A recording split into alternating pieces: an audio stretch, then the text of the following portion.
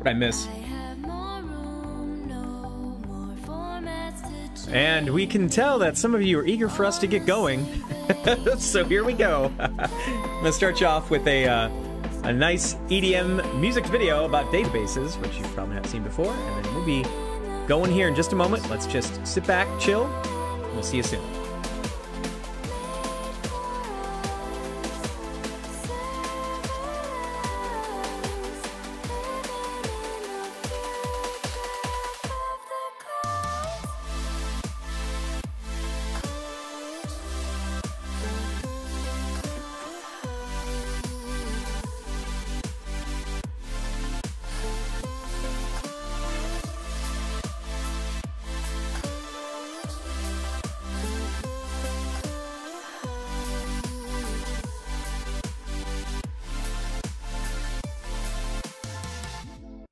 And hello, everybody. Welcome today to our Jamstack BattleStacks workshop. I am David Jones-Gilardi, joined by Kirsten Hunter. Hello, Kirsten. Hello. I just started at DataStacks last month, and I just have to tell you how excited I am to share this technology with you. Awesome. No, this is not pre-recorded comms. Hi. That's what happens when you ask a live question and we see it. Yeah, it's totally live. Now, by the way, Kirsten, can everybody hear and see us okay? And for some reason, Kirsten, on my end, my video I see you frozen. Let me see. Yeah, you're frozen in Skype, and I'm not sure why, but you are frozen in Skype. Maybe try to stop and restart your video. Sure, I will do that. And while we're waiting for Kirsten to go ahead and do that, Janos, in YouTube, do we need to pre-install anything? No, not really. We provide all of everything that we're going to do today. We can do up, and we will do up on cloud instances. Now, some of you, if you choose, there is a local option.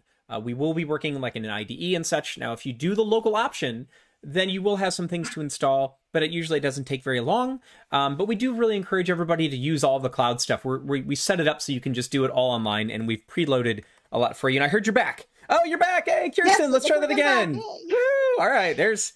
Kirsten wasn't just a cardboard cutout, right? She was actually a real person. And now you can see her. And hello, hello, hello. Oh, where's the link for the YouTube stream? Afnan, in Discord. Well, if at the very top in Discord of the main chat room, you'll see a YouTube link. That's the link to the stream itself. So if you just click that, that should bring you there. I can also give it to you as well. If you give me just a second. Yes, and Hootie Tootie. Yes, this is all of our workshops. We do record them live, and then they will be available right after the stream ends. So if there's anything, thank you, Chris. If there's anything that you need to watch after the fact or whatever, if you want to review some things, you can totally do that.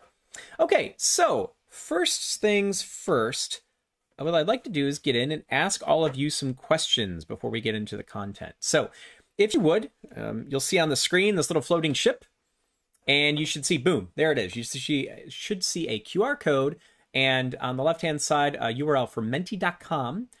So we use Menti for a couple things. We use it for some of the interaction in our workshops. One thing is I'm going to start by asking some of you some questions, and then we're going to quiz you along the way. And the top 3 winners of all of our quizzes today win swag, right? So this is important stuff. So go to menti.com. The code is 912328, or just use your phone's camera and snap a picture of that QR code, and it should open right to where you are. And then when you do that, when you get in, I see some of you are already doing it. Exactly. Give us a thumbs up. Let us know that you're in there. And that way we'll have an idea that you're here with us. And we'll give everybody a moment to get in. And again, this is both for some of the questions we're going to ask you in the beginning. We'd like to know a little bit more about you. It helps us tailor some of the things maybe we're going to address and say today. But then also, like I said, you get those swag quizzes, which are really important. Okay, I see about 90 some odd folks in here. We're just topped 100. Wonderful. Give you another moment to do that. I got frozen again. So. Oh, did you get frozen again? Yeah. So no, you look like you're moving on my end. Okay. Yeah, I just restarted. Oh, okay. All right. Well, you know, this is always the fun with this stuff, right? Okay, so let's take a look. All right, we've got about 200 of you, 218 with you with us right now. I'll go ahead and move into these questions, but you can get into the Menti at any time. All right, so the first question, which JavaScript developer are you?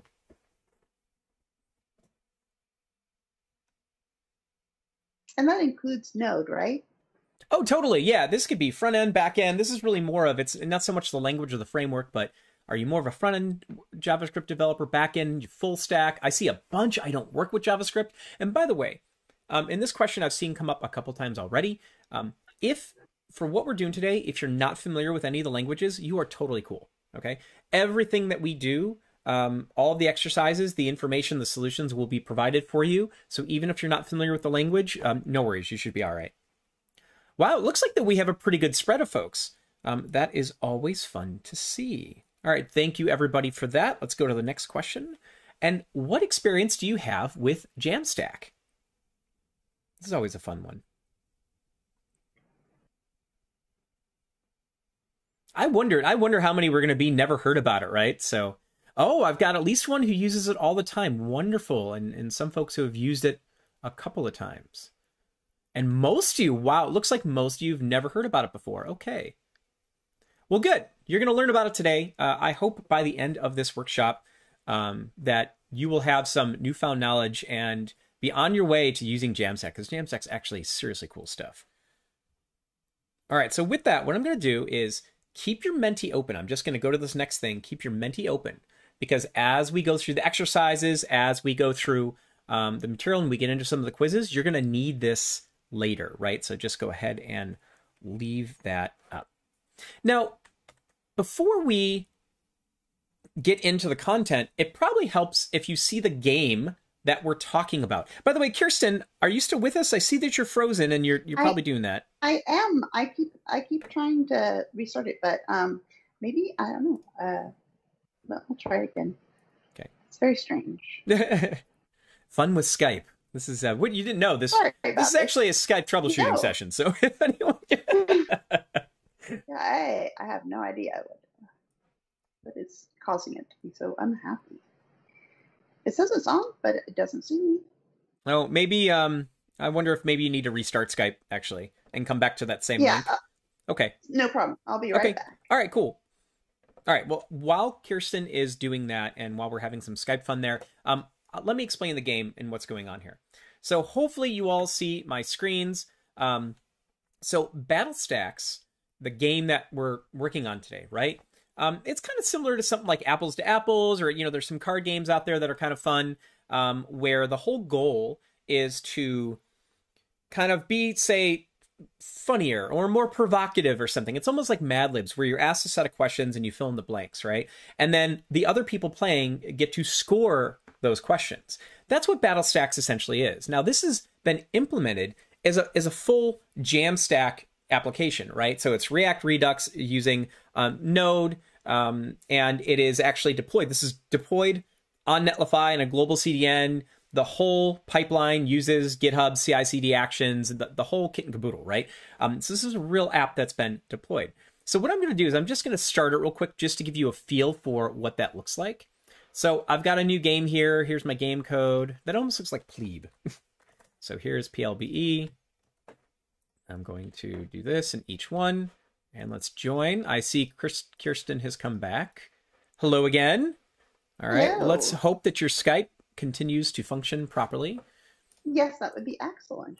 Okay, so let's go ahead and do this. There we go. Okay, so what I'm going to do is start the game. Now, obviously, I am emulating or simulating that I am playing as 3 different players. But in the real world, you would have, each person would have their own interface that they're looking at. You wouldn't see 3 at the same time. And then I'm going to be asked a set of questions. Let's see, what gets better with age? Wine. Title of the shortest book on earth. Right? I don't know if these are particularly funny or not, so you can totally comment and, tease me or whatever. What is the next Happy Meal toy? Hairy feet? Right? See, this is your captain speaking. Fasten your seatbelts and prepare for 2021. That wasn't very funny, I'll admit. That wasn't. Yeah, right. Let's see. What can I think of?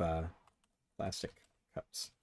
Right. So then, yeah, right. Everyone puts in their answers, and then what's going to happen is the players will each be asked to score them. Now, if you answered a particular question, you won't be asked to score it. That's why you don't see everybody is being asked. But let's say you choose that. And obviously with 3 people, it's, you know, it kind of, it doesn't go to the same kind of spread. If you have a group of people doing this, then I think it's a lot better because you get a lot better scoring. But then once everybody puts in their answers and they say wine, whatever it is, then what will happen is the answers, you can see it's going on the left in the lobby. Now, let's see, hairy feet. And it'll start tallying them up.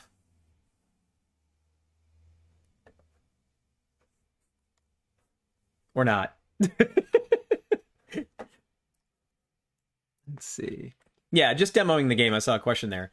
Or we're not demoing the game because for some reason, you know, I love it when this kind of thing happens during an actual event, right? You do it a million times before the event, and then you get to the actual thing, and then for some reason something goes funny. Now, let's try this again. Something did go funny. Let's try a new game. Let's see if it ends there. I'm going to blame Chris. Chris, are you watching? I'm totally blaming you, Chris. Here, let's do this. Pay no attention. Pay no attention.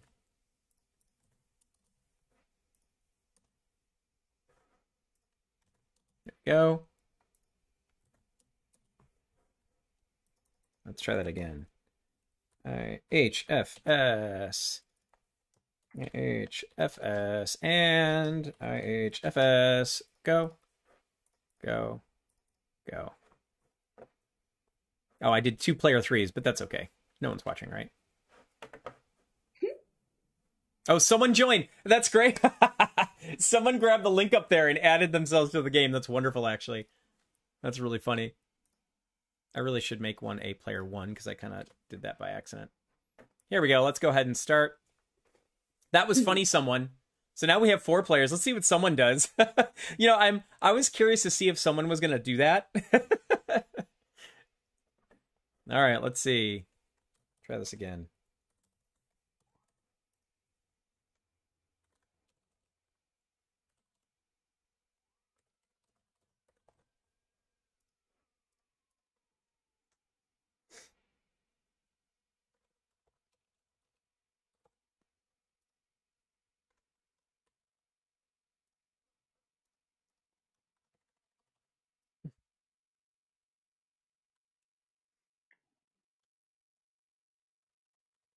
All right, and I wonder if someone got in there and voted as well.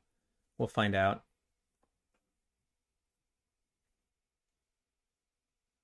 Okay. All right, so hopefully this goes a little smoother this time. But you know, you get these fun XKCD comics in between. But as people are voting, it will tally up here on the side. Oh, even more people popped in. That's too funny. Oh, here we go. Oh, jeez. So I think you're getting the idea, right? Clearly, somebody else put one of those in. I'm going to vote for the plastic virus model because that's funny. And yeah. But you get the idea, right? This is the game. And then after everybody votes and you go through some rounds and the scores are tallied up, and then you see the winner there, the winner in the lobby.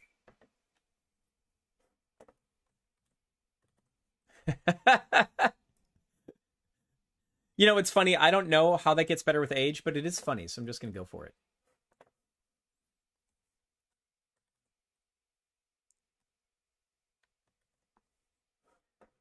Looks like we're going... There we go. Okay. And then in a moment, yep, it tallies it up, and it looks like... How hilarious. Whoever someone is, good job, because you put in funny stuff, and you ended up winning it. So I think you get the idea, right? That's the feel of the game. That's what it's doing. Now, again, this has been implemented up in Jamstack, right? This has been implemented in our Jamstack stack. That's what we're going to do today. We're going to make this today. So with that, let's go ahead and get into the content. Now, first thing first, it would probably be really nice if I dropped all of you. Yes, well done, someone. I agree. If I just drop you the wiki, the link that we're going to work off today. So all of our workshops, I just dropped everyone a link. Are in GitHub, right? So we build them in GitHub. We also build them to be self-service, right? So even if you can't say do everything with us today or whatever, you can always come back to this and do it later. And we're always here. We're always here to lend support on our Discord channel and that kind of thing. Now, one thing I do want to point out, though, is notice the link I dropped has this wiki, right? If you go to the core project, if you go to the root page, you will be brought to an initial page here. That is actually something I'm going to show you later. That is for when you're using the sample gallery in Astra. That's not what we're doing today. If you notice at the very, very bottom, if you go there, it says open the workshop. You want to go into the workshop, go to that wiki link that I pasted. That's where you should be. So you should see something that looks like this. I want you at home. And what we're going to do, here's the format of today. So for some of these sections, myself and Kirsten are going to go through some of the materials. We're going to start explaining some things to you. And then as we get down to the bottom, you're going to see these big green buttons that say next, right? Something like this. So the idea here is that we're going to follow these buttons linearly through the workshop, through some of the things we're going to talk about, and then through the exercises.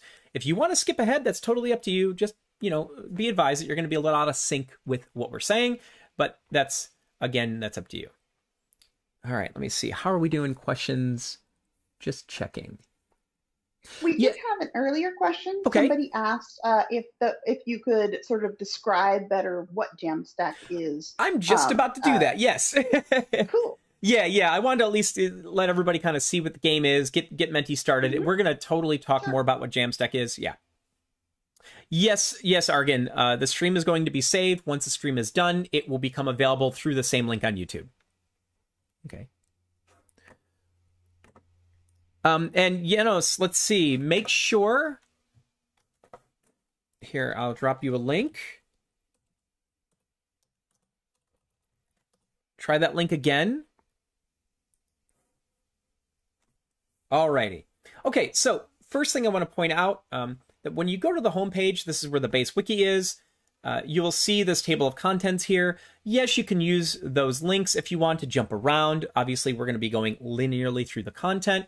Also, at any point, too, you'll see this table of contents is going to follow you on the right-hand side. Again, you don't need to know where we are in all of this. That's just more if you want to jump around and go to a specific section.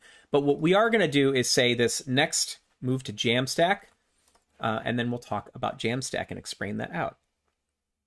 All right. So now we're in this what is Jamstack. Now, if you want to, every time we get to a section, I can go ahead and paste that in so you can see exactly where we are. Okay, so somebody was just asking about Jamstack. Can we explain a little bit more about Jamstack and what that is? Totally, right? It wouldn't be very fair for us to bring you into a Jamstack workshop and not at least talk about that.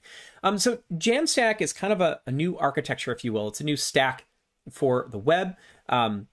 That takes a lot of the modern technologies that we now have available and puts them together, right, in essentially a single platform or a pipeline of things, tools that you use to be able to deploy an application from start to production, being accessible on global CDNs, using front-end code with a full continuous integration, continuous development pipeline.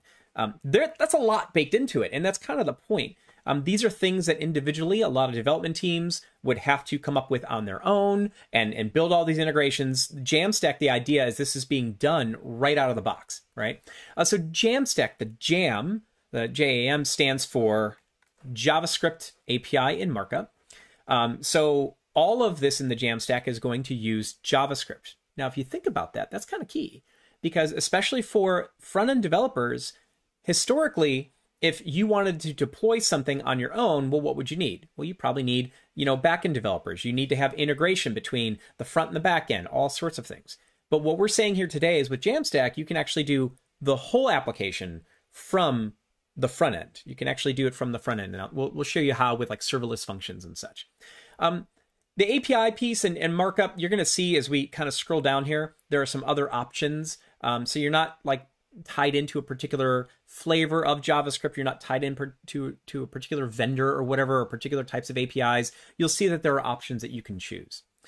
The other thing about Jamstack to understand is that it uses static pages to deliver the content as compared to rendering content at runtime, right? So traditionally, what do? You create some kind of website, it's got capability, you load that up on your server, the user, they go to your page, and then it renders the view real time.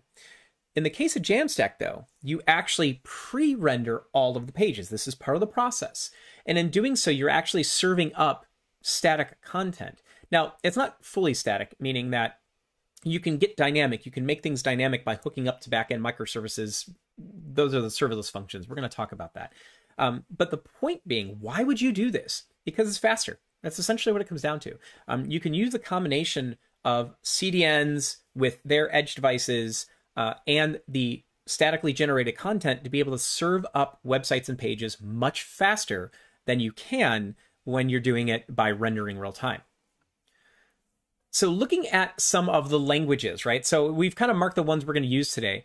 So one, the J and Jamstack JavaScript, it can leverage multiple JavaScript frameworks. So you can see here, we're going to use React.js today, but you could use Angular or Vue. The APIs, again, we're going to use REST today, but you can use REST GraphQL. There's other options there. And the same thing with the markup. Again, this application is using vanilla HTML, but you could in fact use Markdown if you wanted to. Now, I mentioned the static page piece. If I don't know how many of you are familiar with that, so if it's not familiar, please say something. Essentially, what we're saying here is that, again, we're going to pre-build. When we build, we're going to pre-render all of the pages out. Those are actually being pushed out to the various devices that are in the CDN, the Content Delivery Network. And that way, when users go to interact with your site, they're going to get those static pages very fast. So that is part of the stack, is to have a static page generator. Now, as I mentioned CDN, if you're not familiar with a CDN, this is generally what it is. Traditionally, what would you have? You'd have like a single web server or web servers, right? Your site would be hosted on those servers. And then users would connect to those servers and they would go there to get to your site. But what happens? Let's pretend for a moment you have a server that's over here in North America, say on the East Coast, but you have a ton of users that are over here in Australia. They're not going to get the same experience as a set of users that are there in the Americas. Why? Physics, right? Speed of light, actually speed of wire. Electrons can only buzz so fast across the wire. And the distance from somewhere like, say, Australia all the way over to here, it's long enough that it really incurs a lot of latency. So by today's standards, we expect everything, including us, we expect everything to be near instantaneous. If you go to someone's application or their website and it's slow and there's a lot of lag and such, you're probably going to go away, right? So we've come to expect that things are going to happen pretty quick. So what CDNs do is they take your content and they distribute it out on edge servers, right? You see these edge devices that are out there. And they do this automatically as part of their system. You don't have to manually do this yourself. This is part of what Netlify is going to do and what we're going to work on today. So instead of then having that single server where everything is coming out of, now your content has been spread around the globe on this network. So when a user in Australia down here then is interacting with your site, they're actually going to a local server right there, as compared to having to go all the way back, right? That's what the CDN part is doing. And then if you look at kind of, again, the traditional way that we used to do things, or, we've always done things for decades now, actually, you've got your client that's going to talk to some web server, maybe some app servers in the background, then that's going to be hooked up to your database and so on. If you notice with Jamstack, it consolidates this, right? So you still have the client interaction, but as I mentioned a minute ago, instead of going to a web server where it's going to be rendered real time, it's actually serving stuff up statically from the CDN. Any of the dynamic content that you want, right? When you say are pulling data from a database or writing something there, you want to change something on the screen, that's actually happening in microservices through your APIs. And then that interaction with the database occurs there. Okay. Oh, CDN is Content Delivery Network. Yeah. And by the way, I want to point something out. We're gonna kind of go high level. We're gonna kind of gloss over some of this stuff, right? Ask your questions, please do. Because we do have a lot to get through, so we're not gonna go like a deep dive into everything. However, I'm gonna skip ahead a little bit and I'll come back. At the end of each section, there is a want to learn more piece. We've tried to curate as much like useful links and knowledge as we can and put them in here. So you've noticed for some of you asking questions about CDNs, right? Boom. Here are some links specific to that, so you can really get a little deeper dive and get some of those answers. Okay. Kirsten, are there any other questions? I happen to see that one. Yeah, I haven't seen any. I'm fighting with Skype again. So, Okay. Let's see. All right. So We've already talked a little bit about the pre-rendering piece, what that does for you. That really comes down to performance. That's what it's about. You pre-render the pages, they're statically generated. That way, when your users hit them, they don't have to wait for the real-time render. It's faster, is what it comes down to. Jamstack also decouples your front end, your back end, and everything like that. It's decoupled as compared to being in a single monolith where you have one application that contains everything, right? So you'll find that in Jamstack, we're going to use more microservices and APIs and modularize things. So if you're wondering, well, what's a microservice? Well, if you think about it, maybe I have a need to say, read and write to my database, right? Do I need to embed that code in the whole application, or is that something that I can actually have a microservice that it does that one thing, and then I expose an API to my code? Then from the front end, all I have to do is hit the API and I let it do its deal. Or maybe I have some calculation I want to perform, or some little function. Those are really good cases for microservices to take those on. Now, one of the benefits of those, by modularizing your code and using things like microservices, is then, for one, it's actually, even though you may have more microservices, it's easier to kind of digest, if you will, especially from a development standpoint. Let's say that you need to just modify a couple lines in your database interaction microservice, but you don't want to have to modify the whole app, or you don't want to have the whole app reviewed or anything. You could just modify that one microservice. That's kind of where, breaking things up and making more modular really comes into play.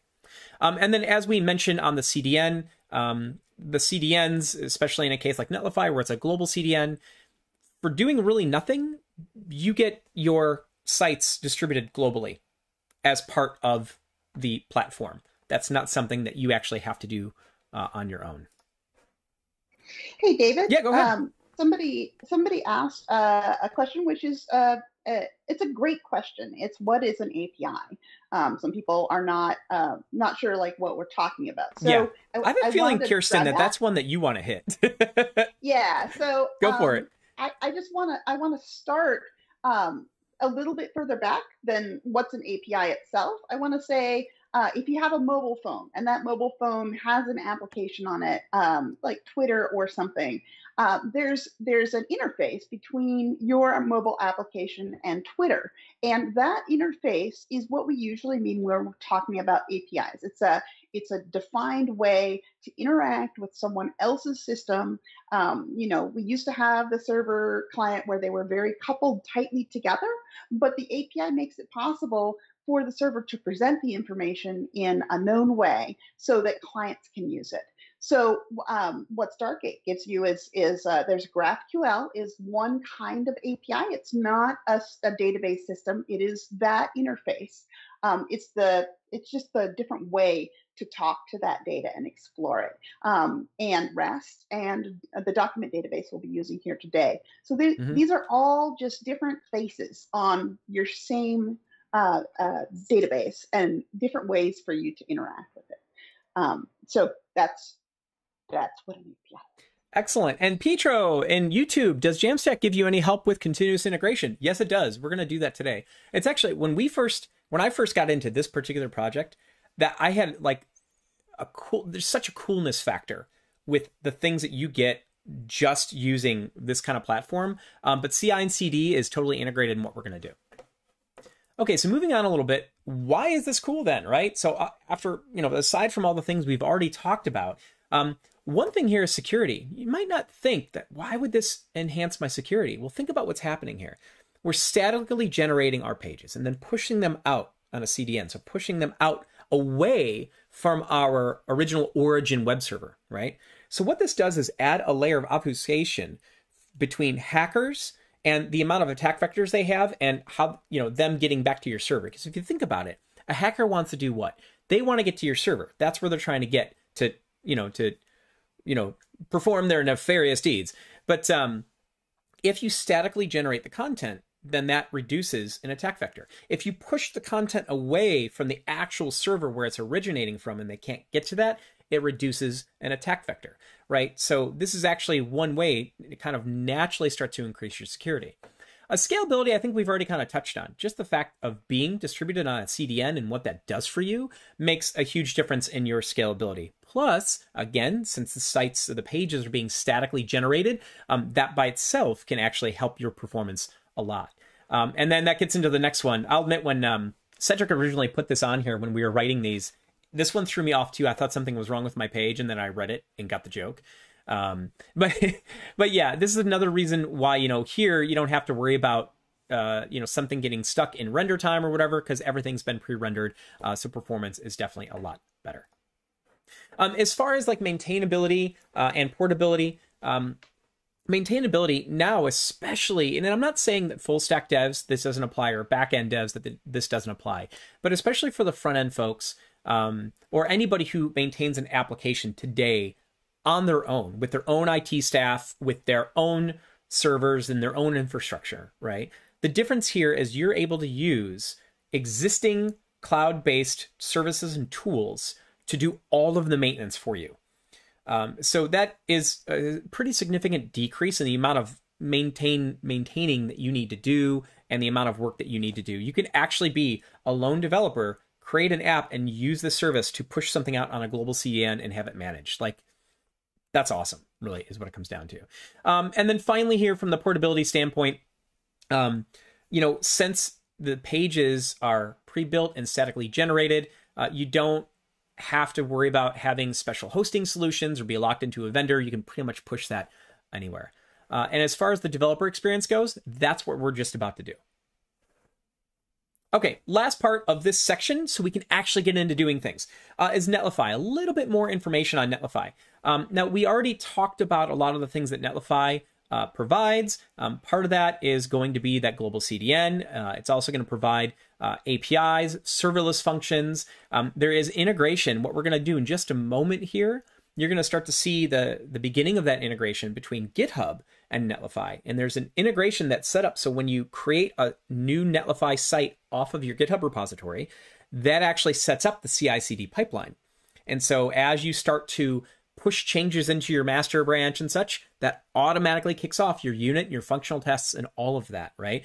So this is all within Netlify, and that is just scratching the surface of what it does. But those are some of the functions we're going to use today.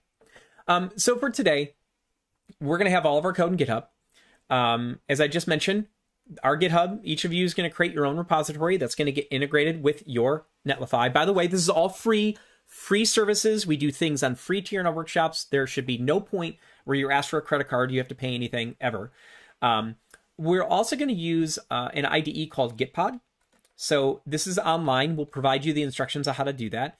There are local options. You may have heard me say this in the beginning. We have provided both ways. We do recommend, though, go with the Gitpod way. Why? Because we preload all of your dependencies and everything. We get it set up for you so you can just go, right? And then the final thing here is right here with Astra. So for those of you who are familiar with Apache Cassandra, we are in fact using Apache Cassandra under the hood. That is being enabled by DataStax Astra. That is our Apache Cassandra as a service in the cloud service. There's another piece here, though, and we'll talk more about it later, called Stargate, right? This little tidbit is kind of for my existing Cassandra users. When you interact with Cassandra, you're used to having to create tables, use SQL queries, go through drivers or whatever. Stargate, though, offers up REST, GraphQL, and document APIs on top of Cassandra. And that includes OSS Cassandra, what we're going to do in Astra, and DataStax Enterprise. The real cool thing about Astra is when you spin this up, Stargate's already there. You don't have to do anymore.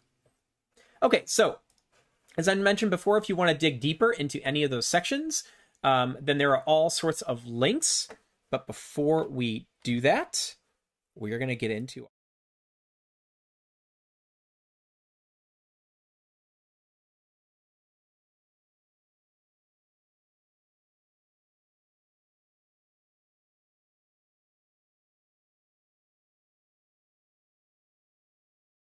restrictions are there before you start getting charged. Yeah, so as long as you stay in the free tier, I believe in the way Netlify works, you have to go past, and it actually tells you what it is in the UI. You have to choose to do it.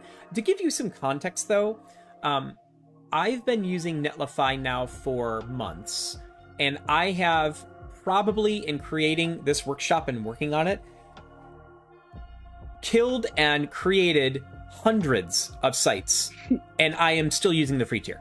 I've had no limitation on anything that I can do. Now, am I, pushing through thousands of operations a second and doing things like that? No. So I would invite you, and we do have some Netlify documentation here, to take a look at their documentation on what are the levels there. But I do believe you actually have to choose that. I've never actually been prompted to put in a credit card or anything. As I understand it, is the free tier is free until you decide that you want to go to the paid tiers. Okay. Okay, all right, so let's move on. So what we're going to do is we're going to Lab 1, set up and deploy. And here's what I want you to notice. At the top here, you're going to see this exercise time. So we're going to take approximately 15 minutes for this. So the format is going to be this. We're going to give you the 15 minutes to do the exercise, and we're going to be quiet.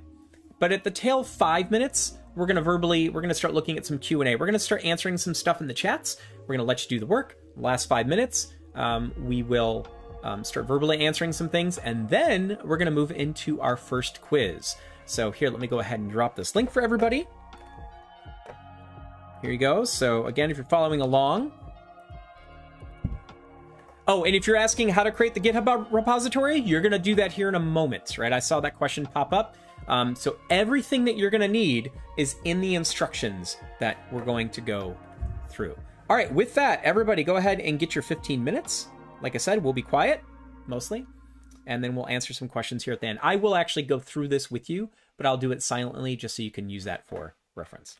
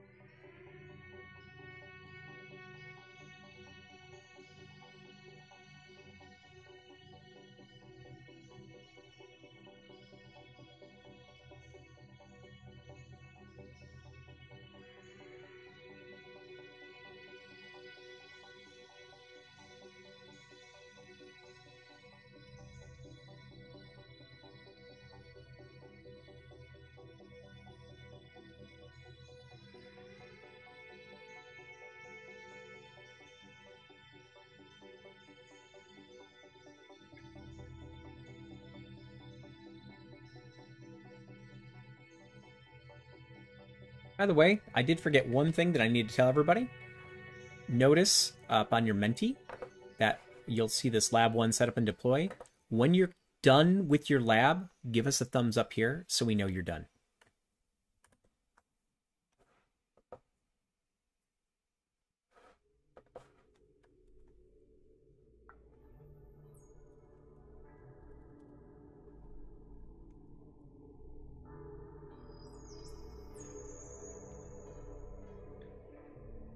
Ah.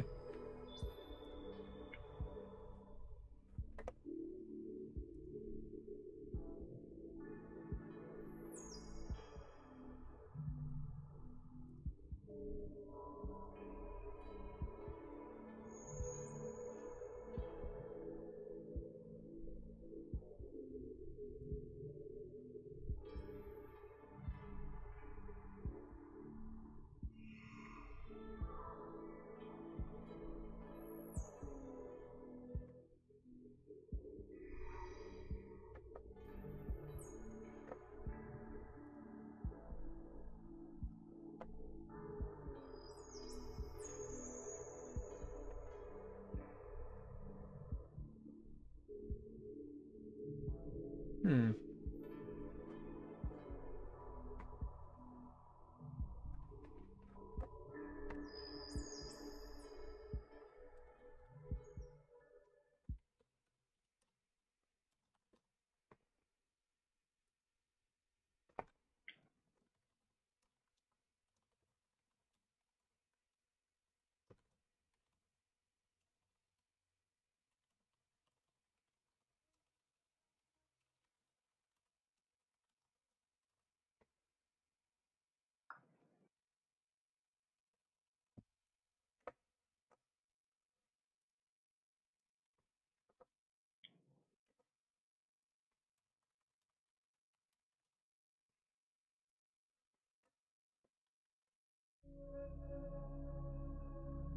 Okay.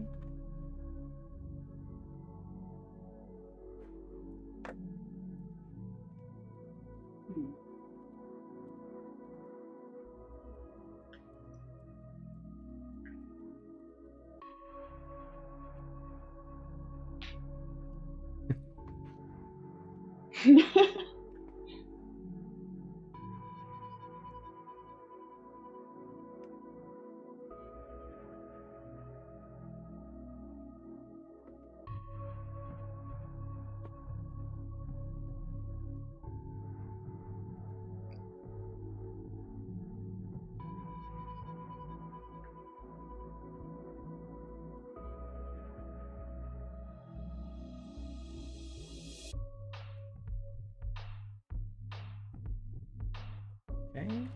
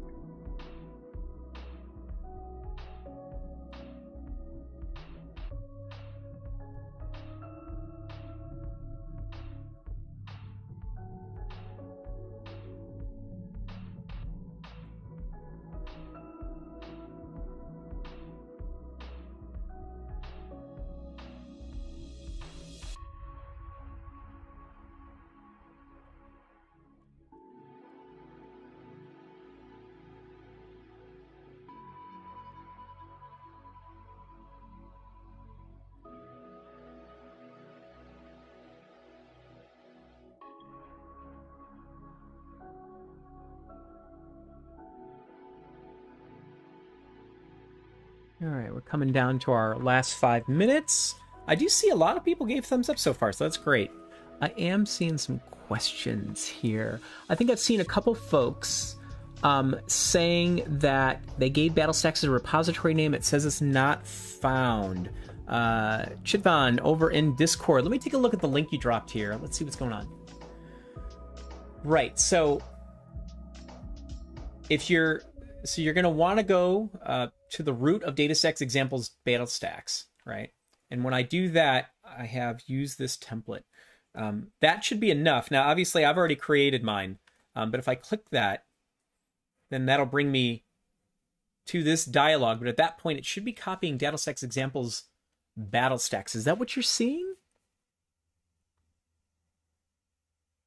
And then, yeah, and then you can just put in BattleStacks for the repository. That's right. That's the name that it's going to. That's right. Now, I've already created. It's coming from. Yes. Right. So here, yeah, you do. Now, mine's complaining because I already did it, right? But yes, you would put BattleStacks in here. Don't forget to include all branches. That is in the instruction. Make sure that you get that. That part is important. But let's see if that gets you further. And I'll leave that up here for a second.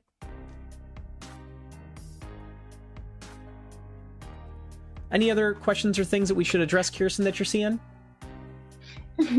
Mostly, I'm just wondering why it is that Skype always freezes me with a really grumpy look on my face. Those are the best times, right? You're just like... Yes. Yeah, so, thanks for all the feedback that you've given, guys. We're definitely make sure that the instructions are very explicit that you need to have a GitHub account and be logged into it. I think we mentioned it, but maybe we need to mention a little bit more. I'm noticing a lot of the same points, so it seems like that's kind of tripping some folks up. But yes, and we definitely don't want you guys to get blocked by something that we're assuming. So to that point, right? Yes, you do need to have a GitHub account. I'm sorry I did not mention that right off the bat. Because you're going to use that template to copy our repo into your own repo, because you're going to deploy that to your own production CDN, right? So you do need an account for GitHub. So if not, you'll have to go and create an account there. Now, one thing to note is I'm actually using the Brave browser throughout this whole thing, but Brave, given its nature and what it does, it suppresses a lot, right?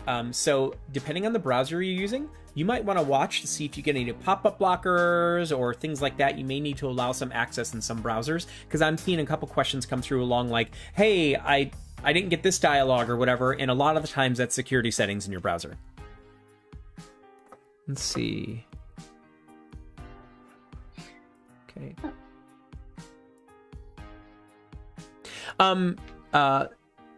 Baljeet, in YouTube, we need to select web app and Netlify. So in Netlify, let me go back. What it's actually going to do, and if we go to the instruction here, you should see this, right? When you create your account, you should see this new site from Git.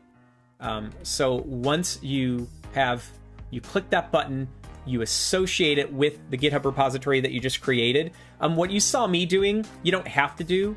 This was the initial deploy that happened. I don't know if this is what you're asking about. I just clicked on that so I can kind of see the log and see what was going on as it did the initial deploy. But all you should have to do at this point is do new site from Git, follow the prompts to associate it with your BattleStacks repo, the one that you created, and that's it. It'll go ahead and deploy on its own. The game, Vinit, good question. The game is not already done. What we have done is we provided most of the stubs. We provided you stubs that you're going to fill in, right? So there's a lot of the game that's actually completed off, but there are some parts that we're going to focus on today. There are not. Okay, how are we doing on time? We've got about a minute and a half left here. Okay. Cool. Wonderful. And if you are done, please give us the thumbs up over here so we have an idea of how many of you are getting through. Great. Yes, Chandra, and YouTube, totally. Select, you should have an option for a European region as well. Select the one closest to you. The free tier has 2 regions. It's either East or EMEA. I would select EMEA probably in your case.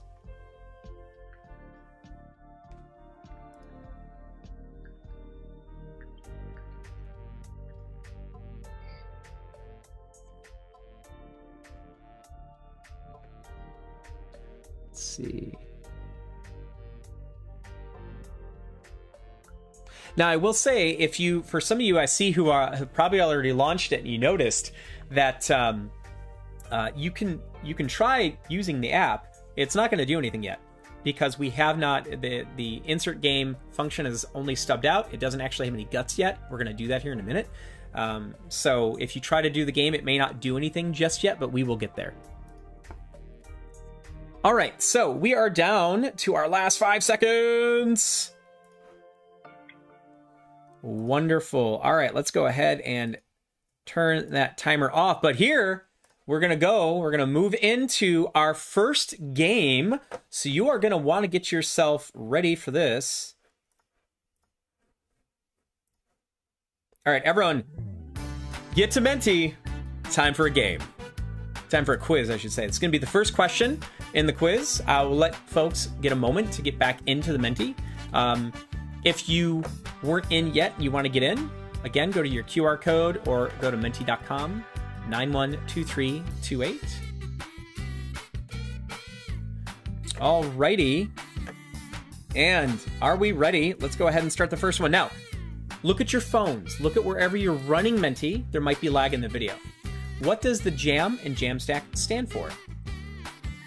JavaScript Angular Metrics, Java Assembly Monolithic, JavaScript API Markup, Jam Apples Molasses.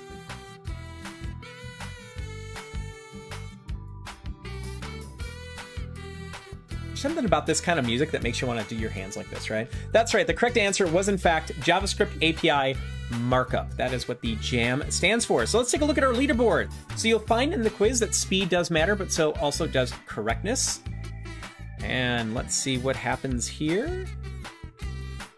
All right, so Aiden 1 was the fastest with the correct answer, so is currently in first place, Beethoven in second place, and Ariel in third.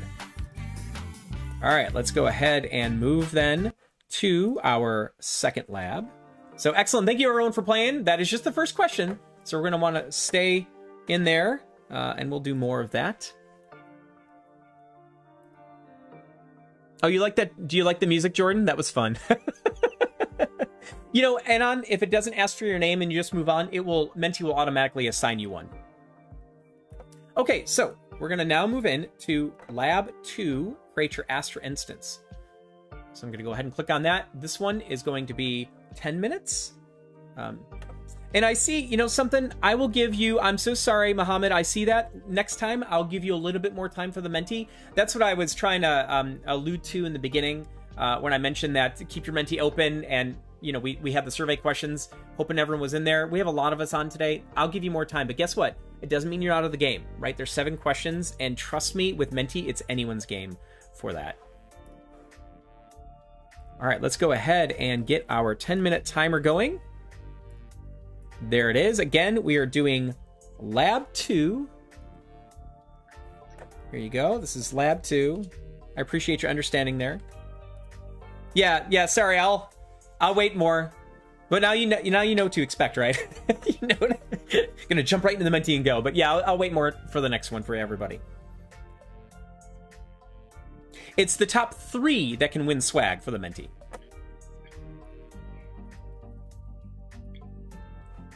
Okay. All right, so for this one, we have 10 minutes. Go ahead and follow the instructions to create your Astra instance. And just like before, I'm going to go ahead and do this with you.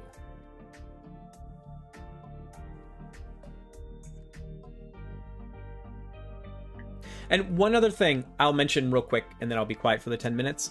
The estimates in here do include read time. We're not expecting you to just go lightning through and try to just do all of the commands and everything you see.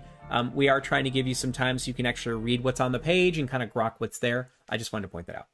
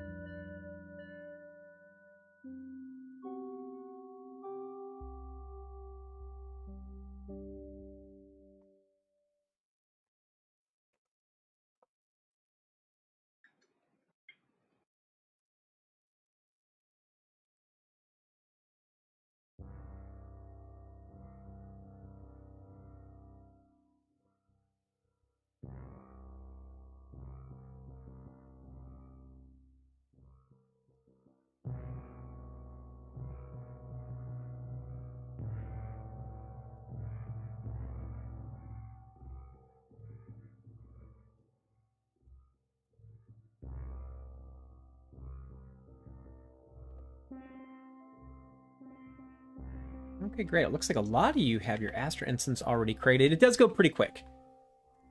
And we are coming up to our 5-minute mark.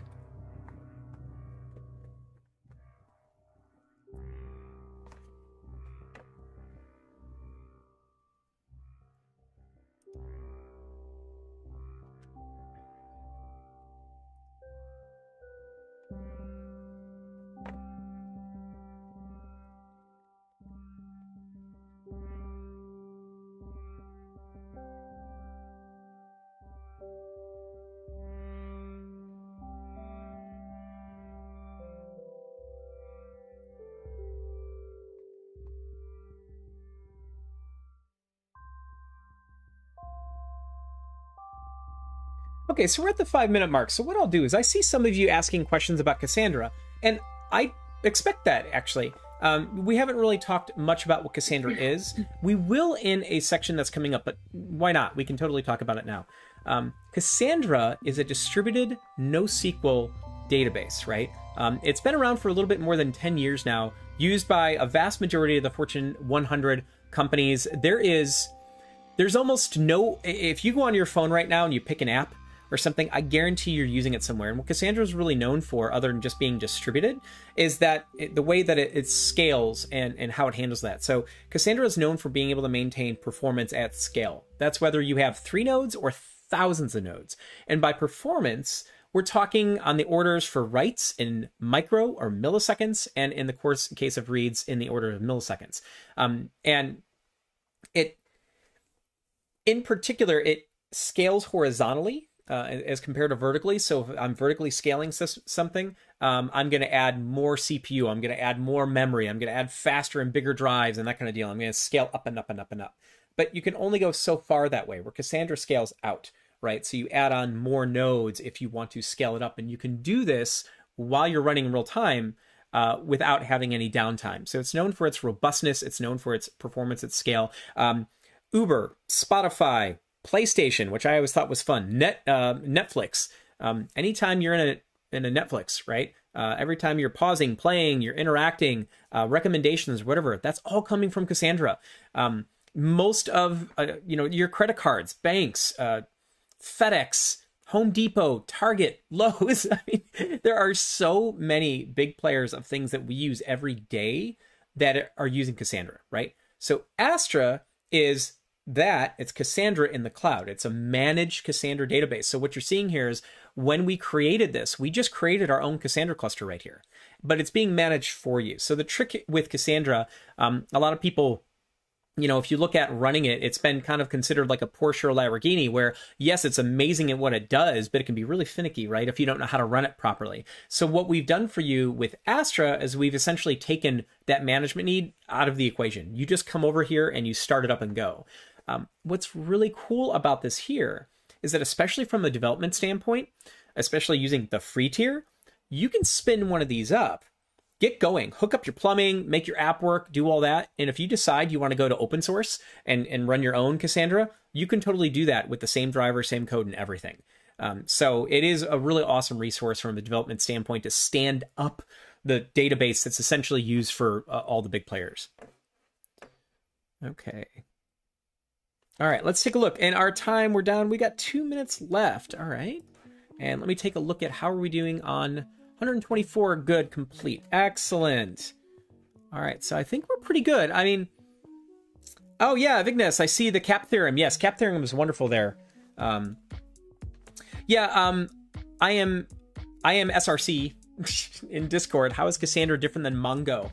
The one biggest thing that I'll just point out is where Mongo at some point, well, Mongo 1 is a document DB. Cassandra is not. It's actually, by nature, it's going to be more of what you consider like how you'd see relational with a tabular format. Funny enough, with Stargate, which we're going to talk about here soon, it does in fact support a document DB. That's what we're using today. The big difference, though, is as you start to pull away in scalability, Mongo starts to hit some limits where Cassandra doesn't, right? Cassandra is essentially indefinitely scalable. And there's definite differences on the way that Cassandra handles robustness. There is no master node in Cassandra. It's a peer-to-peer system. All nodes can do what any other nodes do. This means from resiliency, you can actually have, in some cases, 2/3 of your cluster down and still be up and still be available and still be able to facilitate operations and writes and reads and everything. So there are definitely some differentiators between the two, but we don't really focus on that here much. We're not trying to, you know, get in and poo-poo on Mongo or anybody. But yeah, I would say when it comes to resiliency and scalability, that's the big difference there. All right, let's see. All right, so we've got about 30 seconds left. And do we have some more folks coming in? 135, great. Kirsten, there anything that we should talk about? No, any questions we need to hit? I think it seems like everybody's getting through really well. I think so. I think so. Okay. All right, I'm gonna detach my external monitor and see if it fixes. Okay, cool. All right. Well, I am going to stop the timer for now. Let's go ahead and move in. You know, Ruben, some of us, I guess it depends on who you're asking, who are Americans. There are some, we have a global team. So Kirsten and I, yes, but others on the team are actually from France and Russia, England. Yeah, we've got folks around. Alrighty, let's go ahead and move into the next section over here.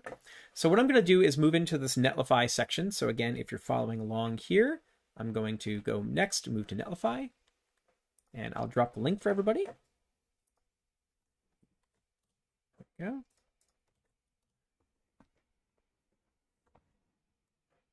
we go. Okay. Okay, so for this section, really, I'm just going to go a little bit deeper into Netlify. We just kind of introduced it in the beginning, but it would probably help to know a little bit more about it. Now, one of the things to point out, and you're already starting to see some of this integration, when you created your Netlify site from your Git repository, some things automatically happened for you, right? So if I take a look at the site settings, I just want you to see something, right? So in Netlify, by default, what it's going to do is it's going to say, hey, I'm going to go off of your master branch as your production branch, and I'm going to trigger off of any commits to that branch, right? So anytime anything changes in master, it's going to kick off an automatic deploy in Netlify. Now, there's a distinction between things that are, you're just testing something out like a pull request compared to, I want to actually push this to production. I am merging it back into master, right? And Netlify makes those distinctions. well, what's cool here is that you're not limited to just these settings. If you want to include other branches or something, you can totally do that. But for our purposes today, we're going to stick to master. And it's the same thing with building, right? You'll see here that the build command is configured to be npm run build. Anyone working with the JavaScript frameworks and such is probably familiar with this. Again, you can configure that differently. But that's really the kind of the point here, is that Netlify has flexibility there. And you can configure it to do all sorts of things in build time and how you want it to deploy. But for now, we're going to use those default features. Netlify also gives you the ability to, you can turn on monitoring. You can see that. Somebody already mentioned it earlier. You can actually set up a custom domain, right? And now for what we're doing today, we don't require that. You don't need to do it. It'll just generate one for you. But you can, in fact, set up a custom domain, and you can secure everything with HTTPS, and that's part of the service, right? So that's nothing you have to do explicitly in your own code or anything like that. They've got some other capabilities with like their forms, where you can get like automatic notifications about new form submissions, which is really cool. What I found really neat in working with Netlify so far are both the command line interface and the APIs there. They clearly expect folks to be doing things from an IT perspective programmatically behind the scenes, not just through the UI. And both the CLI and the API are they're pretty expressive, right? You could do a lot. And if you notice, by the way, notice there's a link in each one of these, right? So if you want to dig in and get more on the docs, then I would encourage you to do that. Okay, so moving on real quick. Now, the part that I really want to focus on today, though, is the Netlify functions. I've seen some questions on this already. This is the core. This is how we're going to add in the dynamicism into our app. Because again, remember, we've created static pages, right? We're going to generate those static pages. Well, how do I then change the things on my page? How do I do that? That's where the Netlify functions come in. These are your serverless functions, right? And here's what I really want to point out.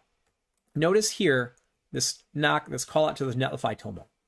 So if we take a look at our repository that we created, we scroll down, you see this Netlify TOML here. This is the configuration that Netlify is going to use to tell it things like, oh, what am I using to build? Oh, where is my functions directory, my serverless functions directory? We're telling it it's functions. So in my app, and we're going to do this here in a moment, you're going to see there's a functions directory.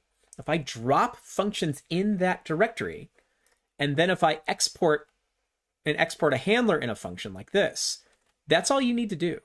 From that point on, Netlify will see this as a serverless function, and it will deploy it as such. So even though these are just stubbed out and they're not doing anything just yet, here's what I want you to see. If I go to functions here in Netlify, notice what we have. Oh, well,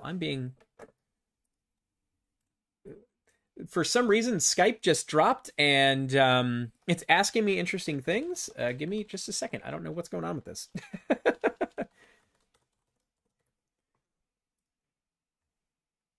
Okay.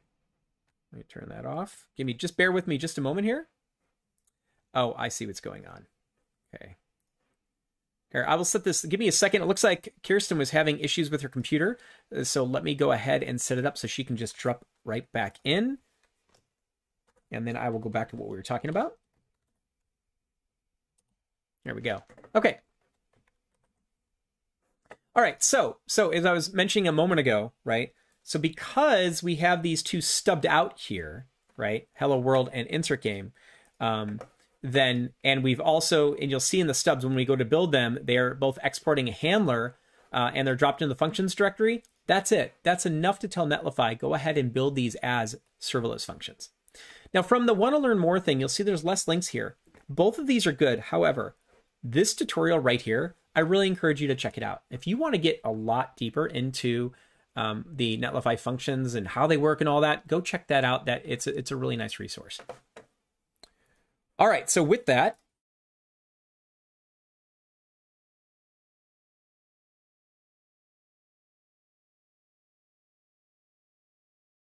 we are going to move into our lab 3. But you know something? Kirsten, are you back? No, okay, not yet. All right, so what we're going to do actually right before we do that is we have another quiz to take. So let's do this time. I will wait for you a little bit longer, I promise. I will wait.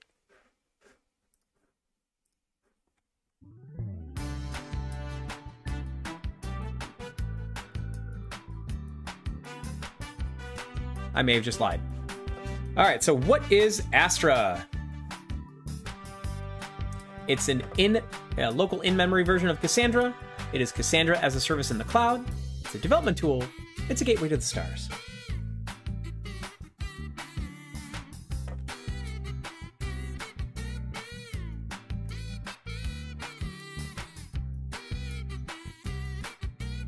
All right, the correct answer was it is Cassandra as a service in the cloud. Absolutely correct. And let's take a look at our leaderboard.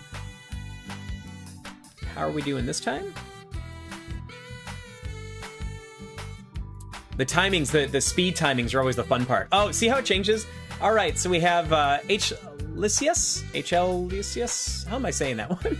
And number 1, sorry. Ariel number 2, and Aiden number 1, you're still holding in the top 3. Like I said, this can be anybody's game as we move forward. Alrighty. Now, we're going to get into some of the fun here in Lab 3. So we're going to move to Lab 3 Hello World. Now you're going to deploy your first serverless function, right? So we're going to give you about 20 minutes again for this. Follow the instructions. Now, one thing I do want to point out before you get started, you'll see there's 2 options, Gitpod or local. This is the one that we suggest that you do. Use Gitpod because everything is pre-built for you. You can just get in and start doing things in code. Local's not that bad, honestly, but you do have some dependencies and stuff that you need to account for. So we do suggest that you do it in the Gitpod way, just so you can be on the same page with everybody. All right, let me go ahead and get our timer going. There we go.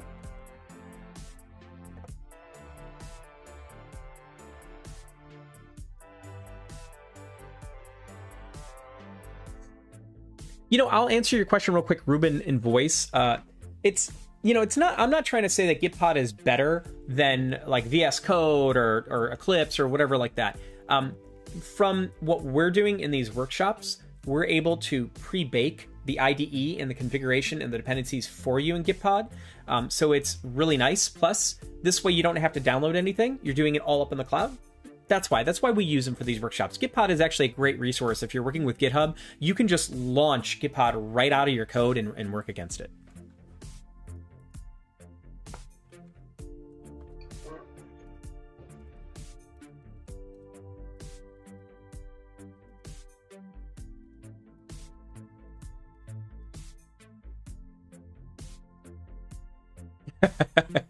Yeah.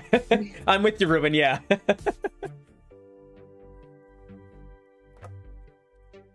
Yep, and again, once you finish, give us a thumbs up, let us know you're done. And hey, Kirsten, I see you're back, woo! I am back, it's very exciting.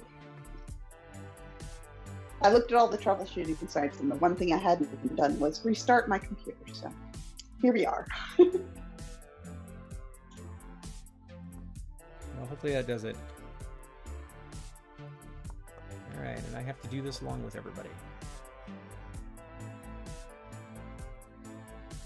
Oh, man.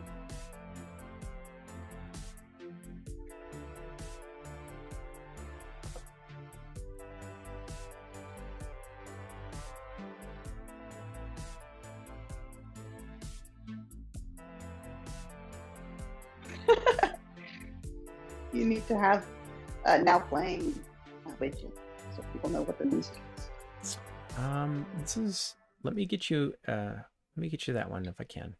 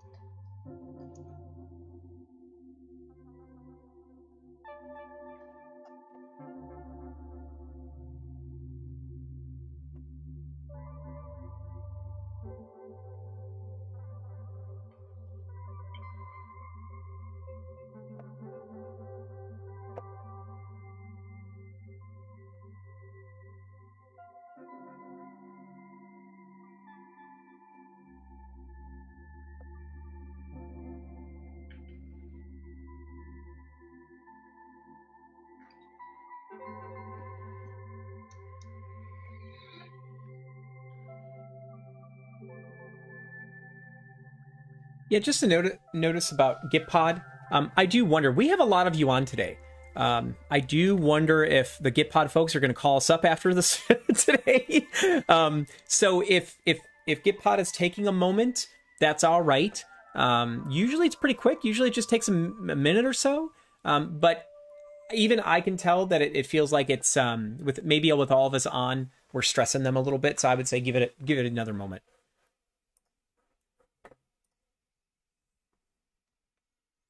And if you're really frustrated, we do have the local instructions, but we're not going to cover them ourselves, and it's up to you. But if you're an NPM person already and you want to give it a shot, those instructions are available for you to work through. Okay. Yeah, I am seeing some folks that are having, it's taking a moment with Gitpod. You know, you could... Yeah, we are. The DJ Tozy's has it right. We're literally DDoSing Gitpod. We kind of are. There might be some truth in that. So I would ask you to be patient. Now, we could even make it worse. I was going to suggest for some of you, you could spin up another tab and try it there and see if you have any more luck. Not that it's going to make the problem any better. Maybe for future workshops, we could try to provide a Docker container for those of you who are comfortable in Docker. Yeah. That has the right setup for you. But again, it would be a different experience than what we're talking about. But if you're comfy with Docker and you want to dive in there, hopefully we can have that available for future workshops in case this happens. By the way, I just need to give a shout out on YouTube to M4RI4. She understands what I just meant there. That's Maria. All right, I'm seeing some positive vibes on the Docker idea. Yes, Ruben, this is based on a React app, but I'm answering questions verbally too soon. Sorry about that.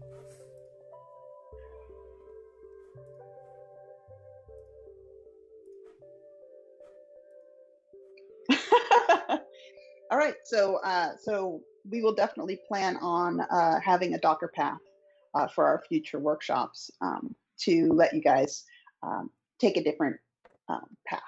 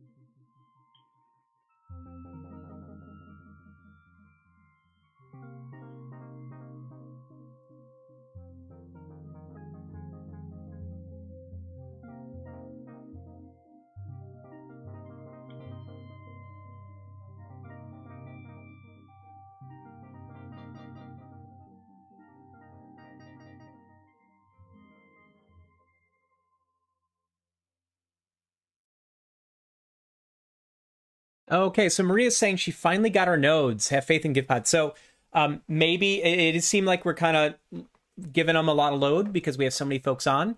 I think we'll just have to be patient with it. Is what I got from that.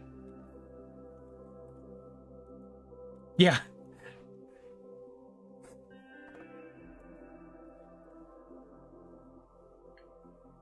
Okay, it looks like some are starting to show up.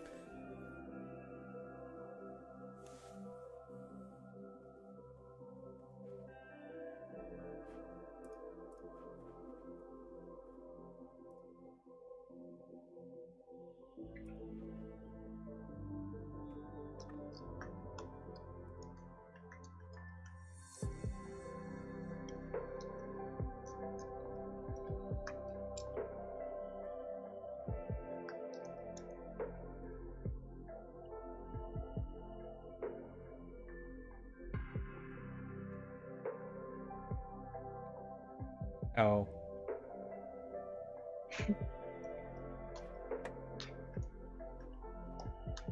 I think you've hit the nail on the head with that, Kirsten.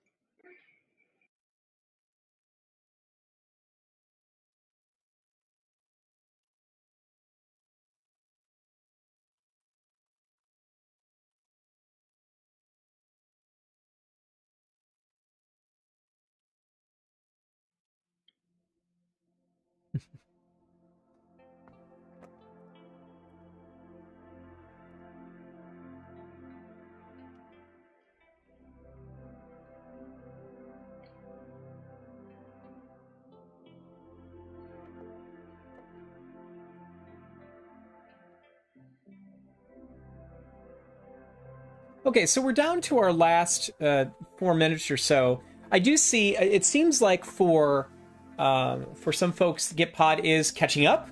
I think we just kind of slammed it there, so note for the future. Maybe we need to reach out to the team too and let them know. Maybe they can spin up some extra instances or something when we do this kind of stuff. And I did see a couple conversations with folks in using a fork. Now, you may have missed it in the instruction, but we explicitly set it up to use templates, right? And here's why. If you use a fork, then anytime you try to merge back or you try to go, you try to, create a PR, it's going to want to go back to the parent. So what's going to happen is this. It's going to go all the way up. Okay, so you see the parent here. Oh, ignore that. Sorry. I'm over here. My bad. There we go. See, it's generated from DataStax examples fork. However, if you used a fork instead of a template, which is what this, we use the template here, then you're going to see this forked from. What that translates into, though, is every time you try to do a PR, it's going to try to default back to going back to our repository for your changes, not your repository. If you use a template, you don't have to worry about that. And every time you do a PR, it'll go correctly to your master. And it will. And by the way, if you used a fork, every single time, I looked so hard. to see if there's a way in GitHub to default it after using a fork, and I couldn't find anything, right? So it is one of those things where we really, really, really suggest you use the template as we have in the instructions. Otherwise, it's going to get a little more challenging, especially when you're trying to commit your changes and merge back. Now this one too, this one's got a lot of steps in here. And even though I went through it, I do recognize that there's a lot going on. I just want to kind of break it down for you just a little bit here. So we'll go past the git pod stuff.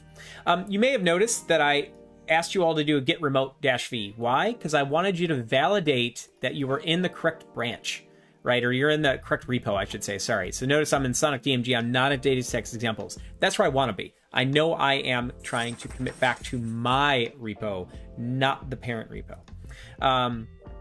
Setting the origin just makes stuff a little bit easier as you go to commit back. And we want to use my branch. We want to check out -b, which is going to create a new local branch, my branch, for your changes. Now, once we've done that, though, here's what I really want to point out. We go to our hello world. It was stubbed out. We create the new hello world, right? Then when we run, notice what happened. When we did this next command, where'd it go? Here, this GP preview, what is this doing? This is a git pod function. So GP preview is saying, hey, load this into the preview window. This, now since Gitpod is a cloud-based IDE, you have cloud-based URLs. All this is doing here is generating that URL at port 8888, and then it's tagging on Netlify functions hello world. So this is our serverless function. That's what this did here. This is our serverless function. This, the one that we exported a handler, we put it into our functions directory like we talked about that was configured. Now this is accessible through its serverless function. But what's really neat is when you go, and I saw somebody make this comment, right? This is awesome. I think this is what's so cool once you get this set up about Netlify, is once we go to our functions, right? Now I've got my function. I go to the link that it generated. Notice this right here. That is the same. That's the same endpoint that we use, whether we're local, whether we're up in the cloud, whether we're in our production deployment. So then later on, when I use, this is my Netlify endpoint, but notice I just had to use the same exact access here, .netlify/functions/hello world. Boom, there is my hello world function spitting out the output. And then the rest of this here, now this part, what we're doing is we're taking the changes, right? Because we changed our hello world code here.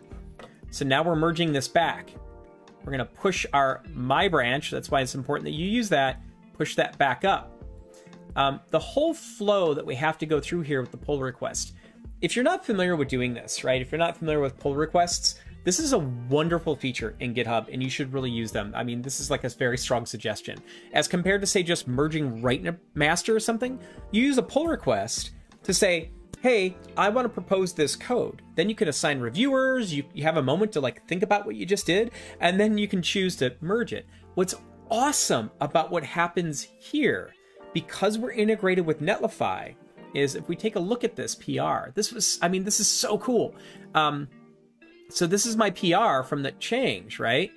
But what happened was an automatic set of unit tests and all sorts of tests were kicked off. I'm trying to find my, here it is.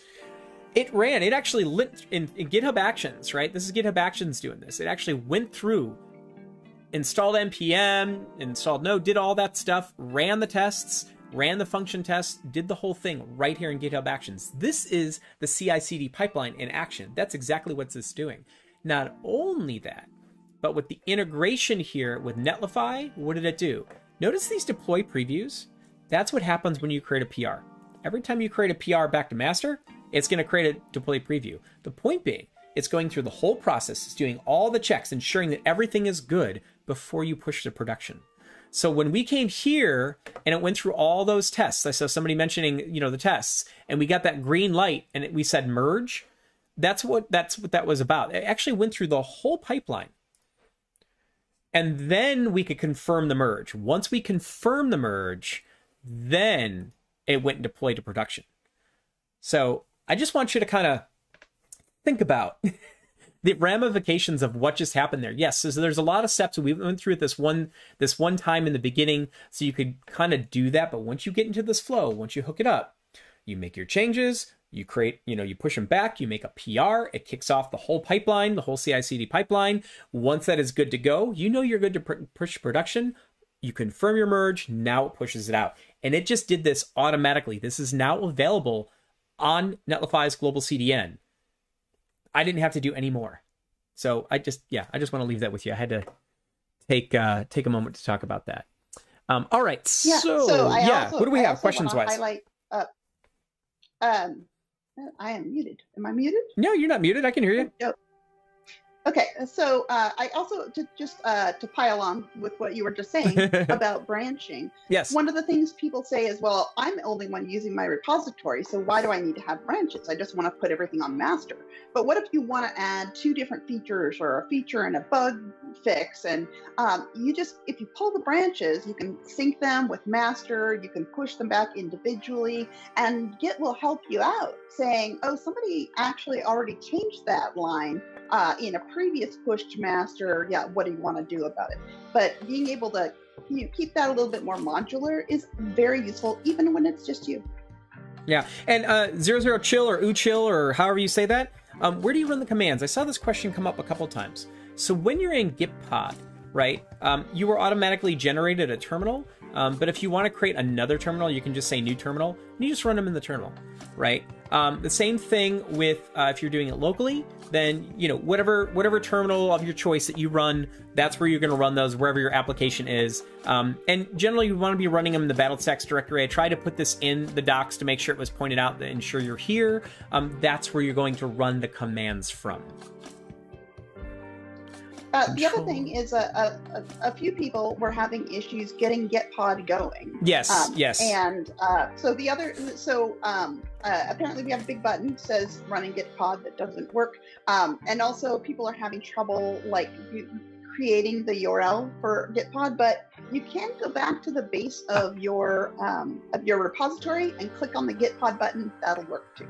So if you've got that's right. If you have the extension, the Chrome or the Firefox extension installed, you'll see to what Kirsten is referring to. Actually, I'm using Safari, so. And you have the green Gitpod button?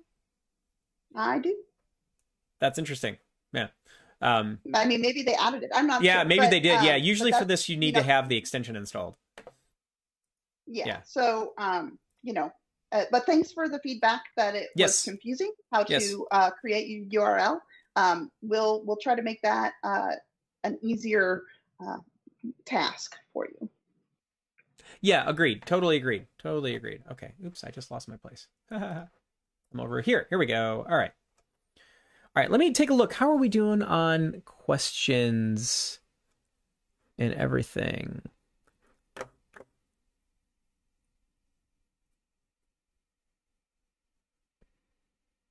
Now, one thing, if for some reason, if you have an error in code or something like that, and a function's not working properly, we do offer the full game that has all of this stuff. Also, there are solutions, there are actually code solutions in each of the pieces that you can use to see the full working code. I do see a couple of them here as I'm looking. Lambda response was undefined. Check your function code again. So I would say in a case like that, I'm making a basis assumption tier. And I saw somebody else said I have the same Tony T over on YouTube. Are you seeing that in Netlify or are you seeing that locally? That feels like you're seeing it in Netlify. If you are, what you can do is you can actually notice what I'm doing, right? In Netlify, I'm going to functions and I can go to the deployment for my function. And I can take a look at it. If there are any logs for it or whatever, you'll see those come up. If there's an issue, you might be able to see it come up, but we'll see if we can't help you guys figure those out.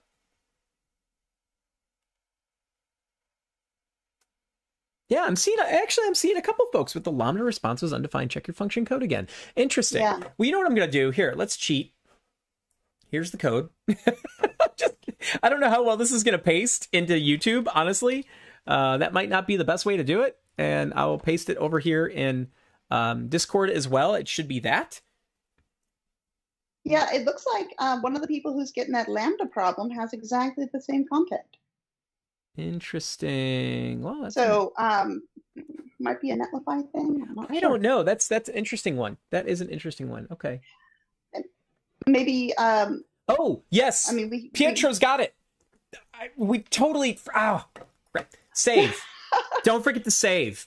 I have a feeling what's happening because the autosave isn't on by default. Save your code. Try again. Unless you already did that. I'm so excited. I hope that's it. But yes, I have totally done that to myself. Save your code. That might very well be it. Yes. I'm laughing internally if you can't tell. That's really a good one. And we will and thank you guys for finding that. Yes. We will definitely add to the instructions like a reminder. Yes. Hey, don't forget to save. Yes. Because you know. All right, good. All right, so with that, I'll give everybody just another minute. I know that I also Ariel, I also compulsively save. I am a control S or on the Mac, a command S or like OCD. I'm with you on that one. That is, yeah. Yay! I'm seeing more people getting Hello World working now. Oh, that's great. No shame, people. That's great. No, there's no shame at all. Yeah. There's not at all. That was my fault. We should have said something. So I'm just going to warn everybody, the next quiz is coming up. I want to warn you, quiz is coming up.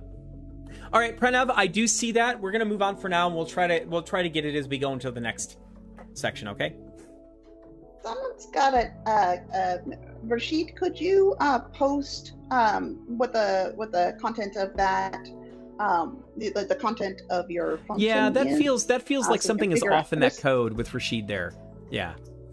Yeah. Okay, all right, so let's move on, because we do need to keep going. So let's go ahead and move on to our... Are you all ready for it? You know what's going to happen now. Quiz.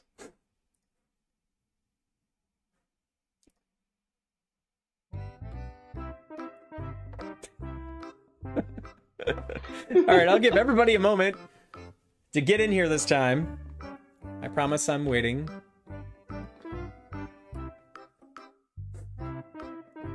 Can't help but like bounce to this music. Is it just me or what?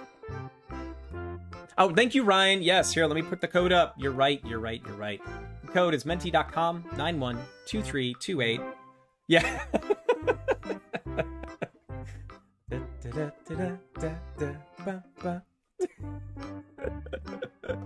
Yes, Maria. It's totally doot. All right, let's see. All right, I see more folks coming in. All right, we'll give it just another moment here. And let's do it. How do you tell Netlify where to look for serverless functions in your code? Netlify.cfg, Netlify.env, Netlify.toml, Netlify fingers and toes.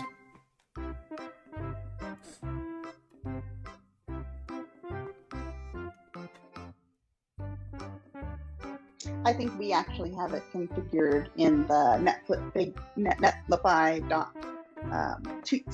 file. Yeah, the right? toml. Yep, it's the netlify.toml. And again, if you take a look at your base repository where you copy the code, you'll see a netlify toml there, and that's where the configuration is. All right, let's see what happened in our leaderboard.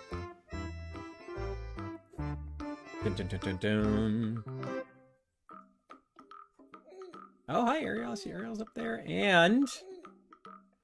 all right, so Lysius is still at top. Aiden 1 holding up in second place, at Ariel number 3. And Besserat, nice job being the fastest, and you're really close. This is still a close game. By the way, we're going to have another question, so going into the next question. All right, and let's see what this one looks like. Deployment to production when pushing to master is automatic, manual. You should really create a pull request first. No, really, create a pull request.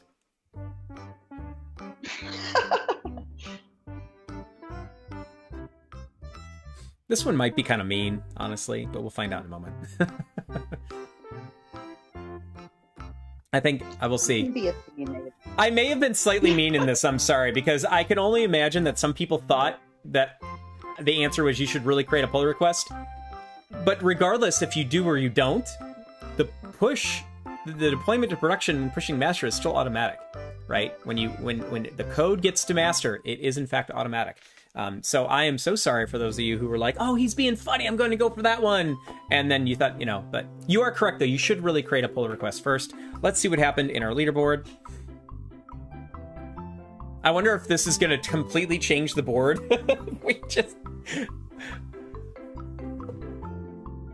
Oh, Ariel got the fastest and takes the lead. Vivek in number 2 and H. Lysias in 3rd. All right, so good job, everybody. All right, so we're going to talk just a little bit about Stargate and Astra, right? We haven't really talked about it yet at this point. So I'm going to go ahead and move on to the next section here, and I will drop everybody the link. And we're only going to take a minute to talk about this.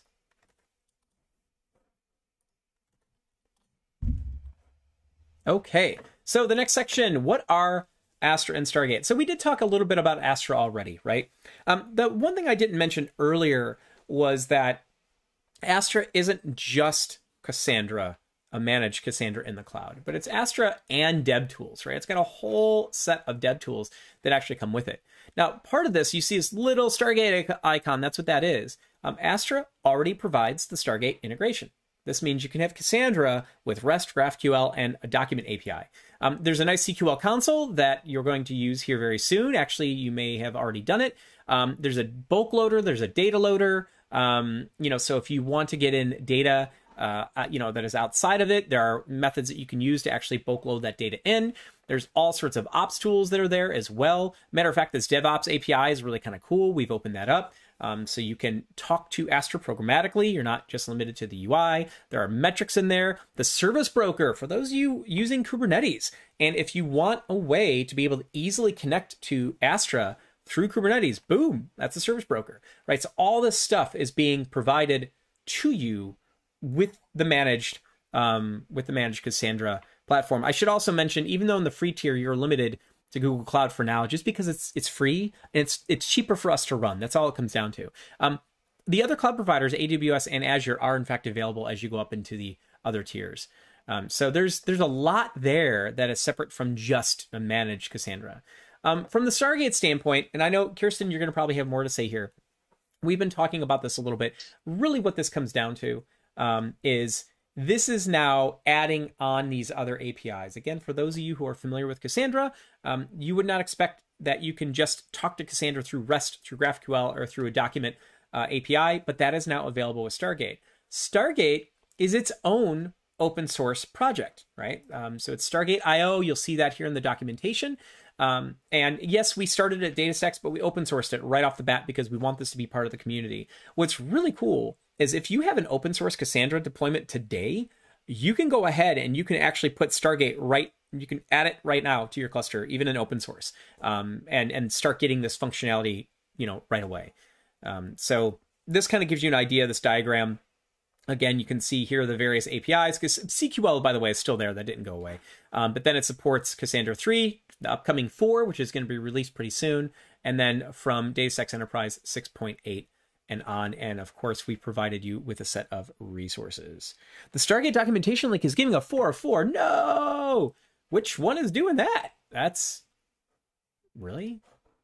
It looks like it's probably the first link under the logo. This one? Under the logo.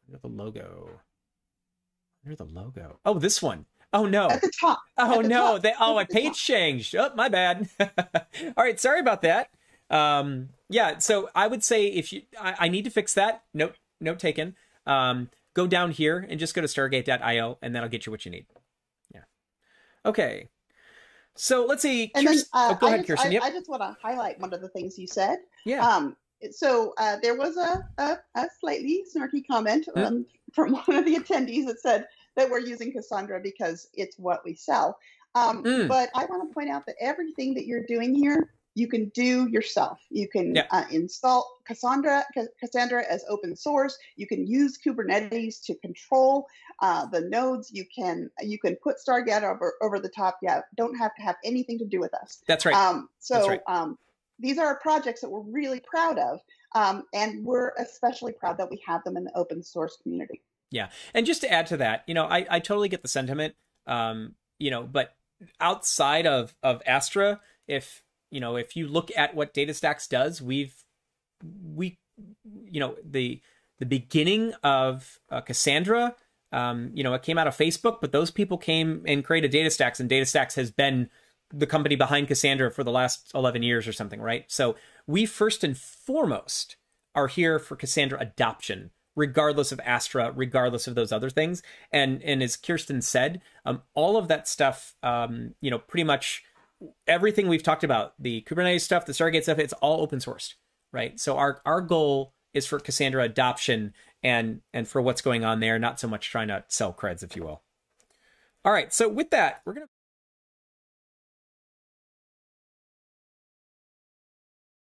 to our next section here, and I forgot that I didn't have sound on there for a second. Oops, not that one. I meant the nice calming music. There we go. All right, so we're gonna go to lab 4. Now, this is where we're gonna start to set we're gonna hook things up is really what we're after here. Let me go ahead and drop these links for you. Okay, here you go, and here you go. There we go. So now what we're really going to do is for the next 3 sections. So you're going to see lab 4, 5, and 6. That's what we're after. We're after lab 4, 5, and 6. Just do them all in one shot, right? We're going to do them all in one shot. And you'll find that they're actually pretty short.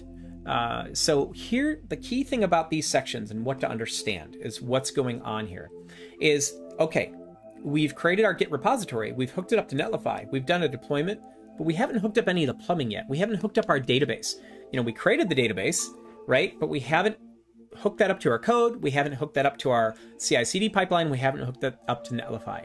These next 3 sections, so you're going to go from set environment variables in your application, set this to set secrets in GitHub, to set environment variables in Netlify. You'll be done when you're done with this section, set environment variables in Netlify. Now we're going to hook up all the plumbing between these integrations and make it so we can start talking to our database wherever we deploy our app. All right, with that, I will give you 20 minutes. So let's go ahead and get that going. There we go. Boop. Boop. There it is. And again, I will do it with you.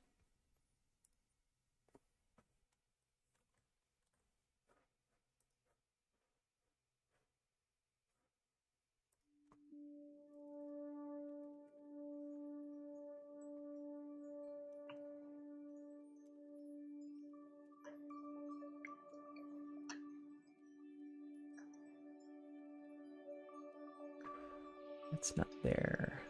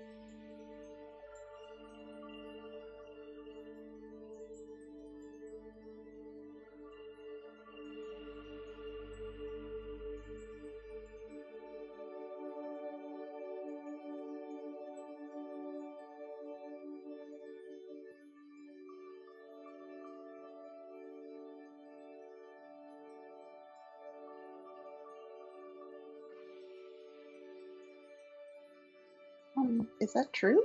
What's that? I changed my DB password. Yeah, I think once your database was created, you could change it after the fact. There under settings. Oh, there's a... I could just be wrong. Maybe that was an old way and I'm out of date.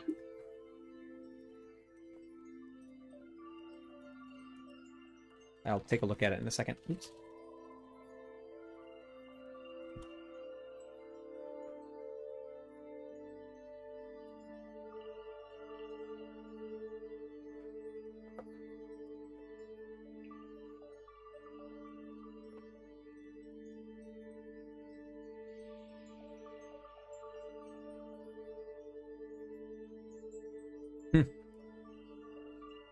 What?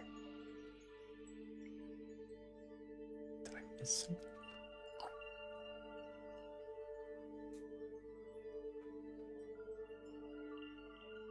Oh. I think I missed a step. Yes, the env.sh should be in your repository. David. Yeah, right.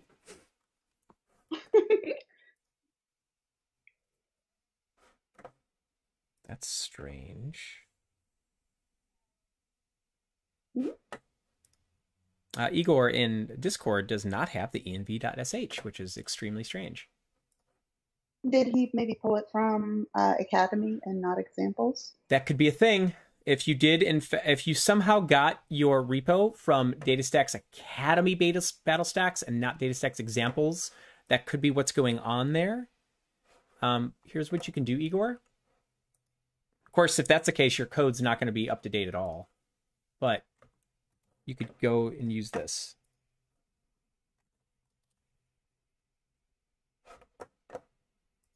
Yeah, that's... I'll admit, I'm really thrown by that one.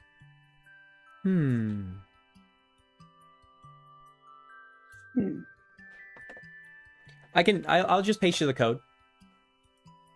That way you can move forward. Yeah, that's a really interesting one, Igor.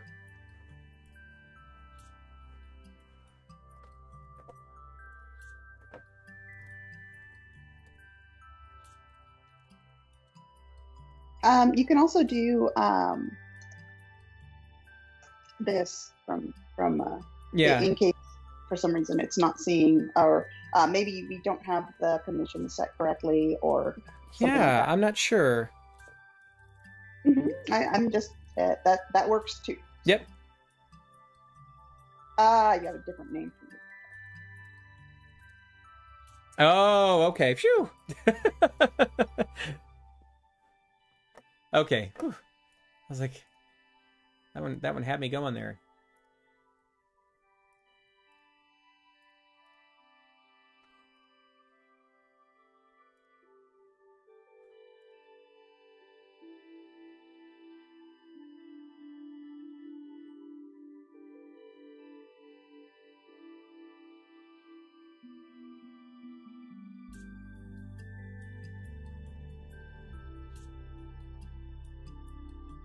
Yeah, okay.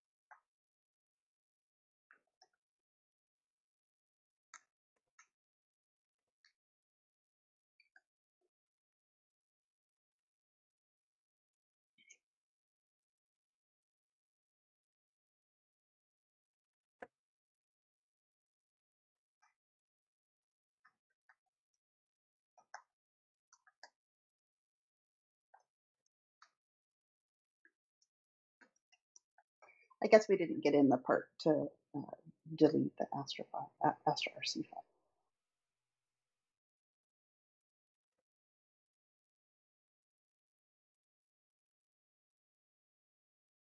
That we did. Sounds like Fox is having some trouble with it. So. Yeah, because I edit. I'll look, but I'm pretty sure that got in it. Maybe I thought it didn't. I'm wrong. Here, give me a second. Let's take a look.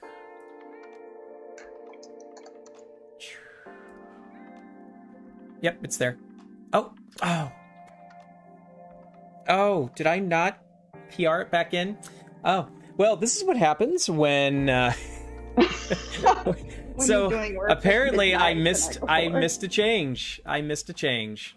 That is my fault. Well, hopefully not many people are running into that.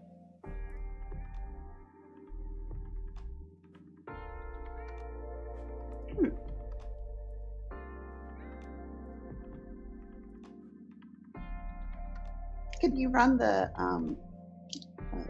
have you run the first command? Oh no, that's I see. Well, we'll get to it in a sec.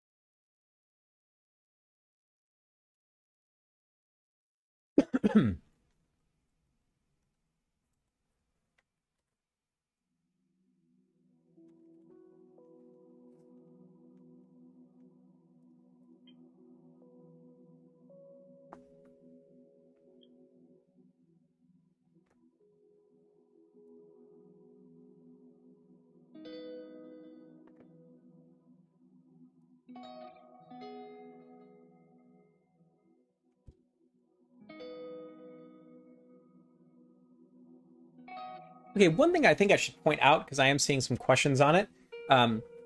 If you're at the end of lab 4 and you're filling out your .env file, right? So there's that script that should be in place, that env.shell. And if you run that, it's going to prompt you to paste in the data that you get from the Connect tab. So in the instruction, if you follow that, you'll come here, it'll grab this. These are your database credentials, right? Then you run that script and it says, please paste the export block. You paste that in, hit enter. It says, enter your database password. So I'm going to battle password 1. Now take a look at my env file. At this point, once I have that .env file, that's it, right? I'm done with that section. You don't need, the HTTP PI thing is optional. You can just move on to the next piece. You're done here. This is what we need to hook up our app. You'll see where this comes into play in the next lab. But this is where we hook up our app to the database. So if you got there, you're good to move on.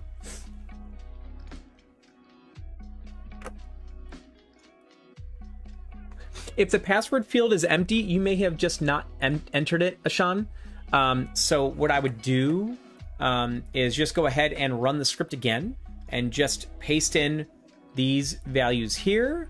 Make sure when you hit enter, you see please enter your password and enter that in. It should fill it out.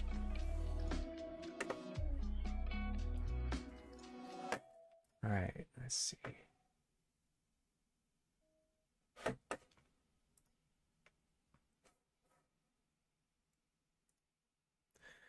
Games collection, Roman, is referring to the document that we're going to store in the database once we get to that part in the app. That's actually in the next section, so you'll see where that glue comes together, where that association of what is this for, that's where that'll come into play.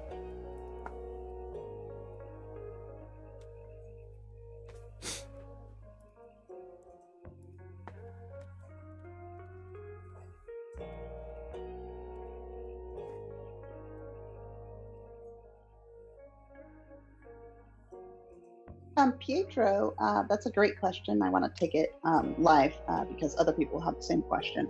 We're using .env in a prototype. You can, of course, use environment variables that you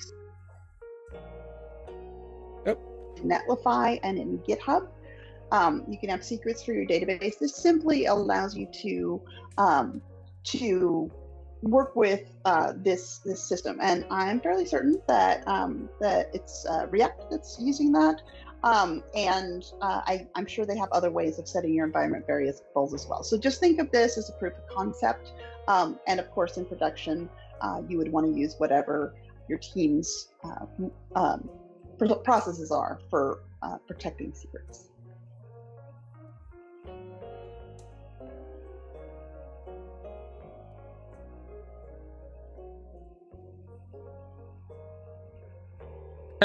How many games will fill a cap of 5 gig?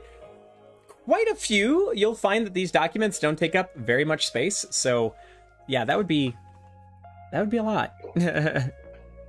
Donovan, do you have to create the games collection? So what's going to happen is this. In the next section, when we get to, when we move on to this implement a CRUD API, that's where the games document piece is going to come into play. So you're going to see in the code where you're going to hook that up. So, you know, since we've already stubbed it out, we know it's going to be there. That's why we're setting the environment for it now, but you're going to hook that up. You don't actually have to explicitly create it. You're going to do that in the code using the API, right? It's actually like really, really simple too. It's literally going to take a JSON blob and just store as a document.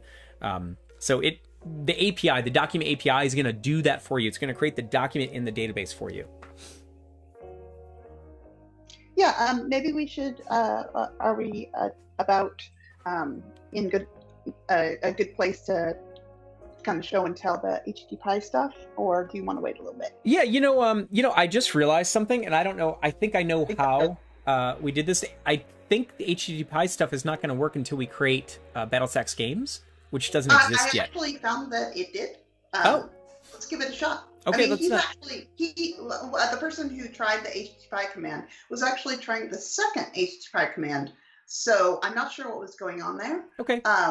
So I figured we could go through it. Well, here, let me do it. All right. Now we know so if you have Gitpod, this is already here. It won't hurt to put it there again. But like I said, I've already got it. Now I do know, because I failed to add a piece of code that I should have, that I'm going to need to edit this. Well, let me just take a quick moment to talk about why we have HTTP as a tool. Okay, yeah, please. Again, David has done a great job of describing. Stargate gives you different ways, APIs, to access your database. One of the things that people have complained about with Cassandra in the past is that it's really kind of challenging to understand how to interact with it. So we have a REST API, we have a GraphQL API, which is getting even better soon, and we have a document API. And the document API is just it's like MongoDB. So MongoDB stores things in collections, and they're JSON, and it uses the JSON to determine what to give you back. So what I've created, oh, yes, I see you have two defaults. You must have read it twice. I did, yeah, and I deleted the extra one, yeah. So what we have given people as examples are some curl commands. If you're familiar with curl, almost everybody is. The problem is that those commands can be very bulky. It's hard to know which things you need to set, and it just puts a lot of friction on exploring the database. HTTP is like curl, but it's really aimed at API interaction. It's you set some values in an RC file, and then I wrote a plugin so that it could do the Astra authentication for you. So one of the things about the Astra authentication that's going to be improved soon is that we have our tokens expire after 30 minutes of activity, and so you have to go get another one. But so HTTP actually does that for you. It sees that your token has expired, it gets you another one. You didn't have to do anything. You just call that endpoint. So we have an example of walking through what we've got. So let's look at that first command, which is creating the document. It's over on the left. Oh yeah, I already grabbed it. And I hope it works, because I can't really see what the letters are on your screen.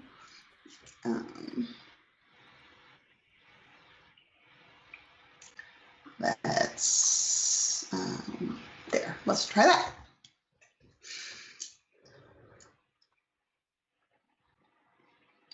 Wow, very fuzzy. Yeah, that's why I was thrown by this. The fact that it was saying that you must create the namespace first. Really? Okay, so maybe I had created it already. Yeah, I'm wondering that same thing. That's exactly what I was thinking. Yeah.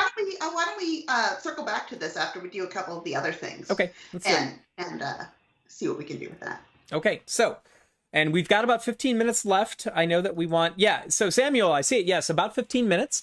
Matter of fact, that is this piece here. Now, there is a little bit more. We're running a little bit behind, but the good thing is once you get to this point and you have the CRUD piece working, you'll see how everything works together. If you can't stay, that's totally good. I think we'll push a little bit past so we can actually push this to production, but that's going to be the end piece, is push into production. All right, so with that, let's go ahead and move forward into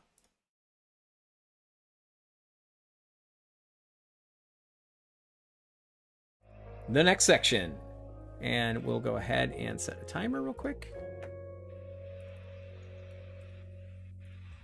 All right.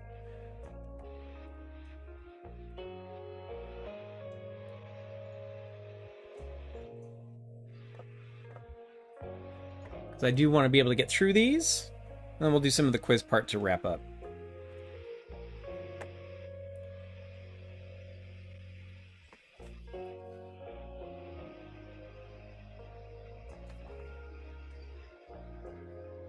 Yeah, Ruben, we'll pull out those questions again. Don't worry. I want to make sure everybody can get to a happy path and get through the... Yeah, Gianluca, what we're going to do is after this next section here, right here, Lab 7, I believe the HTTP Pi stuff will work properly. I think we both realized, Kirsten and I, that we may have had a database in place already when we tested it by accident, and so we kind of threw off the order of things. We should have added this, the HTTP Pi part, probably at the end of this section. So let's go ahead and do this one first, and we'll come back around.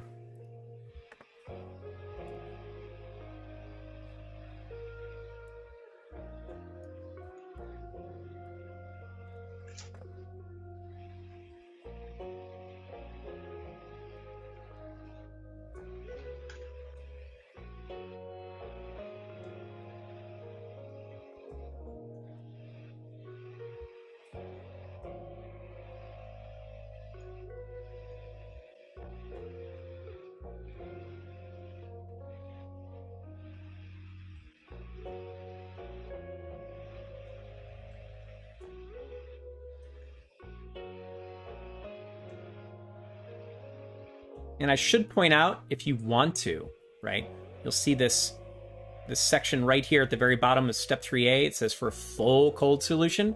If you open that up, it's got the whole thing. So you can just grab it if you need to.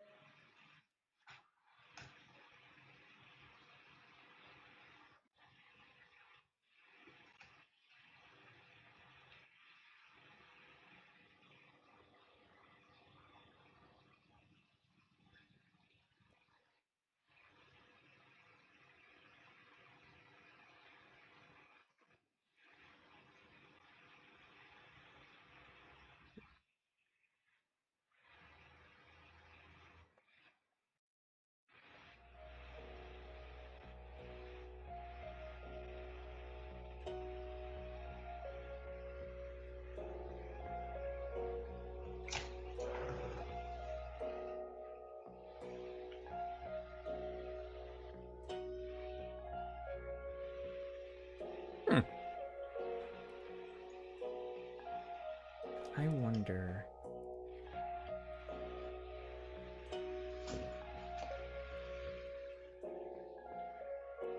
Well, that looks good.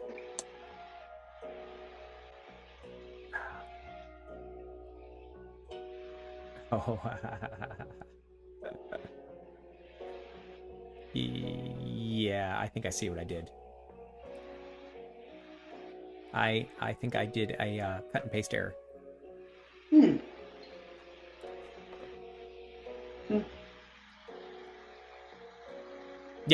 Yep. Okay, so... Oh, that's great. So I made a mistake in my own when I was cutting or copy pasting, which I'm now going to fix. And I think from some of the errors that I'm seeing from some other folks, I wonder if they did the same thing. I fat fingered that. So the key space, so the instructions that we have here are to go to the BattleStacks key space. I personally fat fingered in BattleStacks DB by accident, which is why from HTTP Pi and other things it's not working, because I put the wrong key space name in. So something we should point out, if you want to verify this, for one, if you take a look, if you go to Connect and you look here, you'll see this key space. See this? So if it's not BattleStacks, if it's something other than BattleStacks, you need to use that value instead, right? So if I go back to the HTTP Pi command we used earlier, and if instead of BattleStacks I use BattleStacks DB, I have a feeling this is going to work just fine. There it goes. Yeah. It's because I fat fingered the key space. So double check if you're running into that issue, or if you ran into that, double check your key space name. And again, the instructions, we set it up to be kind of homogeneous for battle stacks. But in fact, if you're not using battle stacks, you're using something else, then you need to update that in the instructions and such.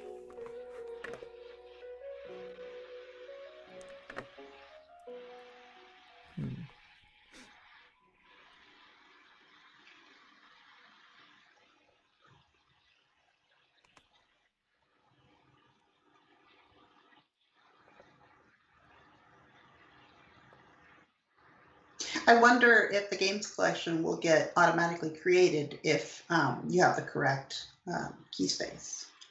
Yes, that's exactly what happens. Yes, if you have the correct, if you didn't fat finger it like I did, right? When we created the key space in the database to begin with, the key space should have been battle stacks. So if that was correct, and then well, I'm just wondering if the HTTP command would actually have worked, because it was referring to a database, a key space that you didn't have.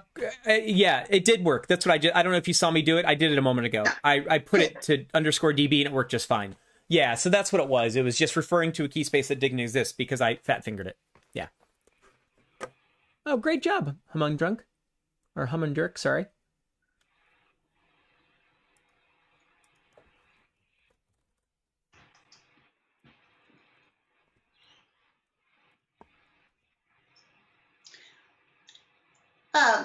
Hey, David, did you want to paste the form to Humundurk? So, yeah, I'll put it up because I know we are coming. I know we're going to go a little over, but it sounds like some people probably need to go. So I will paste the form because all of you have stayed with us this time. It's only fair that you get the thing that the nice little gift we're going to give you. So give me just a moment. I'll do that.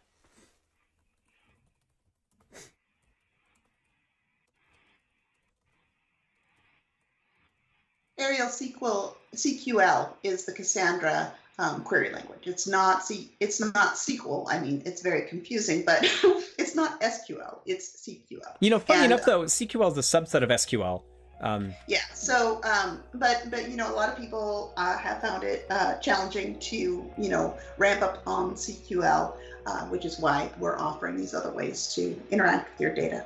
Oh, good. And I'm seeing more and more folks are getting up and running, so that's great. That's great. Okay, so here's what I'm going to do real quick. I'll paste this again at the end, but I just pasted a link for all of you.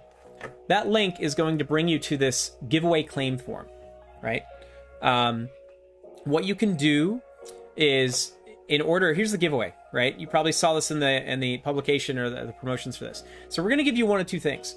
You can either get free vouchers to take your Apache Cassandra certification for free. That's 2 tries for free. Those are $145 a piece. Right? Or you can get a $300 credit to use on Astra. Now, again, we're using the free tier. That is free forever. That doesn't change. But if at some point you decide that you want to, upgrade to one of the paid tiers, then we'll give you $300. And that is simply for coming here. You've created your database. So all you need to do, the instructions will explain it, but all you need to do is you come into your database here, and you'll see you have the cluster ID. You just paste that in with the email you used to register today, and that'll be enough to get you one of those two things. Make sure you choose one option of what you want, and submit it, and that's it. And that is something we're giving to you today for coming and spending time with us as well. Like I said, we're still not done. We're going to go a little bit further. I know some of you guys are invested in that swag quiz, so we try to really keep the voucher is valid for 3 months after the time you claim it, right? So once you get your voucher, though, and you go to take your exam, if you pass, that's good forever, right? That certification is good forever, but the voucher is 3 months. Okay.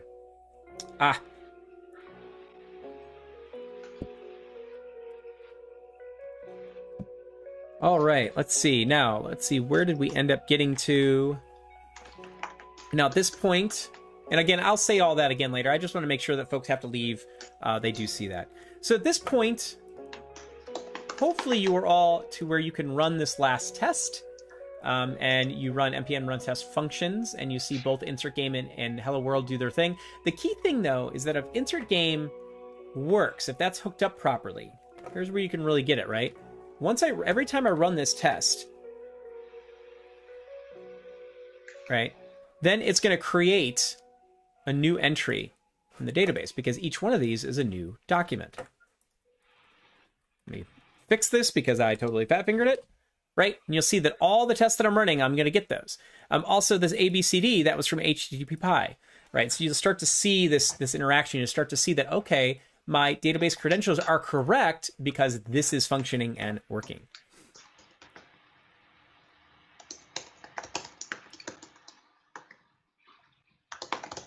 Oh, what's the extra Ashtosh in YouTube? What's the extra $300 credits of Astra? So when you create a database in Astra, if I go back, if I add database, you see these other tiers, right? There's all sorts of other tiers in here where you can get a lot more compute and storage and such. This is where now you're starting to go away from the free tier, which is a little bit more throttle and controlled, and going into the higher tiers where you can go all the way up to enterprise level workloads, right? And that $300 for what? For the A5, I think that'll buy you like a month easy, right? Or more than that. I want to say it's actually the A10. So this is now where you're starting to get into real clusters, right? The free tier is still a real Cassandra cluster, but it's very small and throttled. It's only meant for experimenting and doing quick development with. It's not meant to host your real application against. So that's really where the difference comes into play. All right. As far as recommendations, you know, it really comes down to what are you trying to do? If you are interested in getting a certification and you want to be able to have that badge of honor, use that for potential jobs or whatever, then I would suggest going that route. There's a shortage of Cassandra, people who have Cassandra knowledge, whether they're admins or developers on Cassandra.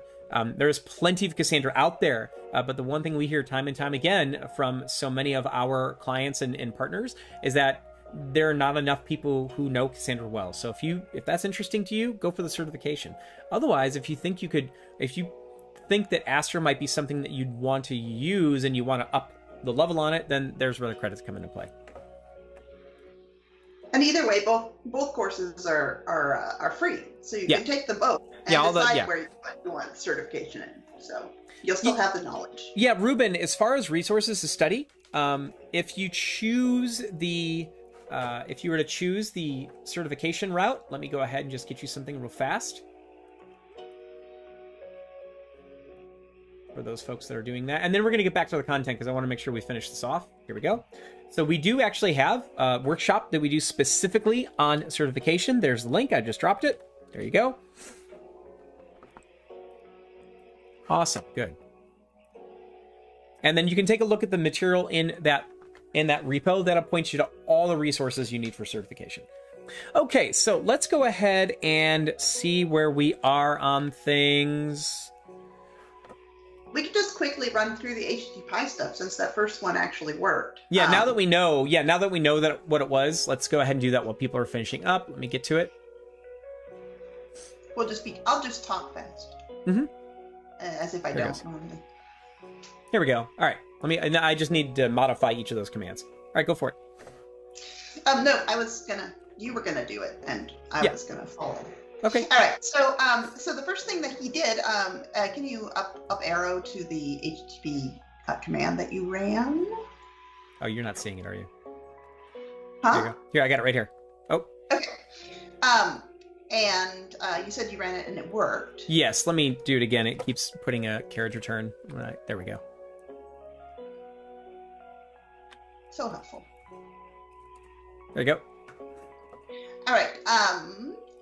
So the first thing that you're going to do is you're going to create a new document, and you're gonna name it. Now, if you look through the documentation for the document database, you'll find that you actually can have it assign an ID for you, but that doesn't actually work out well. So that didn't look good. Is there? Oh, yeah. Okay, let's try again. That one, I have a successful run. Okay, good. So if you look, one of the things that I want you guys to know is that you can, in fact, create a configuration file for HTTP, and you can just drop a question in Discord later and I'll talk to you about how to do that. But you can basically say, I always want to use auth Astra, and I just want you to usually use the default section. So the next thing we're going to do, you can actually run it with verbosity turned up, and it'll tell you more stuff. And then let's check out retrieving it. So we're doing, you can see that this is the HTTP verbs. So put and post and get as you work through. So let's look at the get. Step 2C. David? Yep. Yeah, go ahead. I always forget the delay. Oh, what do you need, Kirsten? No, go ahead and do that. The retrieve the document. I did. So they can see. Okay, and then what do we have? And we can see the most recent game. If you just put games, the collection. Okay, done. Right, and you can actually say, I want 10 games back from the database. So that's that last one with the page size equals 10. Right, you can see all those games that we've created so far. Some came from my test, some came from HTTP Py. Right.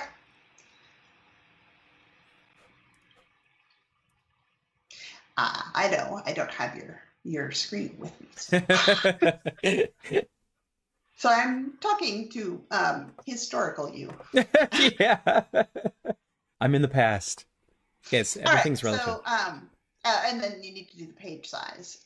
Yeah. Yes. Yeah, and that's you must be way behind on that. Yeah, from the lag standpoint, because I do have that up right now. Okay, great. So, anyways, this just shows you that you're used to using something like curl to put things in your database, to grab things out of your database. It's a really fast way to test from anywhere if you don't happen to have a SQL, a CQL console available. So we put that out there for you guys to play with and enjoy. So give it a shot and let us know what you think. Alrighty. All right. So what we're going to do, let's go ahead and get caught up. I know that, let's see, I saw a good amount of folks did in fact get to the end test, right, where they are testing. And if you've gotten to that point, then you're in good shape, right? This is looking real good because once you've got to the test here and you can run insert game, you know, and then you can verify that in the database, right? You know that it is in fact creating documents. So you know that you're probably set up pretty good there. Let's go ahead and move to the next set of questions. Come back to some of those. All right, I'll give everybody a moment. This is again for the swag quiz. I'll give you a moment to get in here. And I'll put it back up on the screen just in case.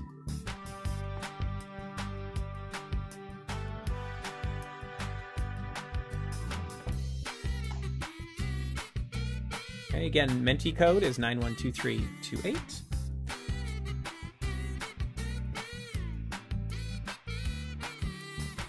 What the? All right, and let's go ahead and do it. Start this quiz. What is Stargate? A new Mario game, a TV show, a data API to give you REST GraphQL document on Cassandra, a gateway to the stars. I realized I may have had the same answer in two places. Gateway to the stars. That's right, that's the funny answer anyway.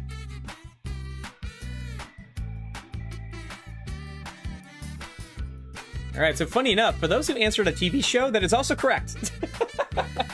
Because it is. But yes, it is a data API to give you REST GraphQL and document APIs on Cassandra. And let's take a look at our leaderboard. See what this looks like. And oh, Beethoven was the fastest. Pulls into second. Ariel's still in the top, and Vivek number 3. Now, what I'm going to do here is, because we've already done Lad 7, because I was getting a little ahead, let's go ahead into the next question, since we're all in here and ready to go. All right, using Netlify, serverless functions can be deployed locally and in the cloud. Maybe? No? Yes?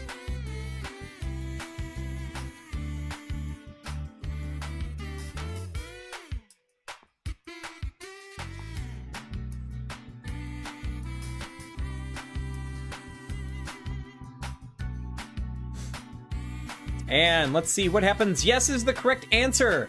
Yes, they can be. I like if you answered Schmaybe. I wonder if you know what I'm referring to. I'd love to know in the chat if you got that one. But yes, the answer is in fact yes. You can. That's actually one of the really cool features, as far as I'm concerned. Right? Is especially from the development standpoint. When you configure those, the access is the same, regardless if you're local or if you're deployed. So that makes finding them and knowing how to interact with them pretty seamless. No matter if you're, just developing or if you're actually deployed. All right, let's see what our leaderboard looks like.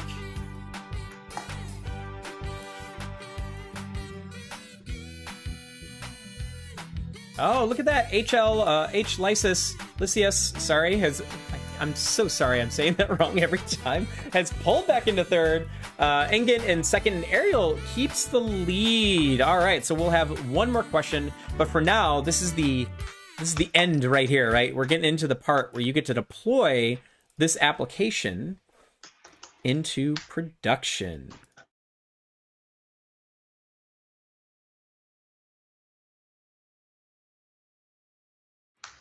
So let's see. Let's go ahead and do it. So we're going to go to lab 8. We're going to move on to the button here. And again, we do understand that if some of you have to drop off, this won't take too long.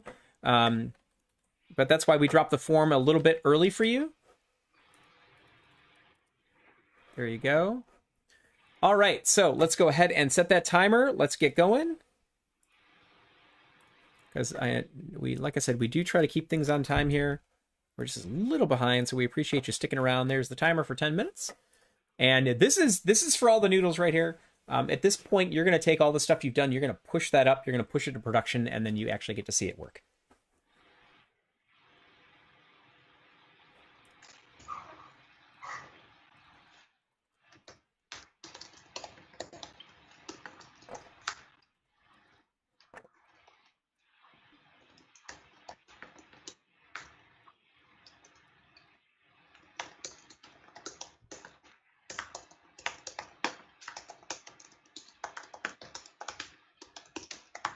And one thing I want to point out right here, we do say it here, this section, you're going to go back. Don't forget once you've pushed your changes up, you need to go back into your repository and PR those changes in, or master's it's not going to do anything, right? So that's what we're referring to here.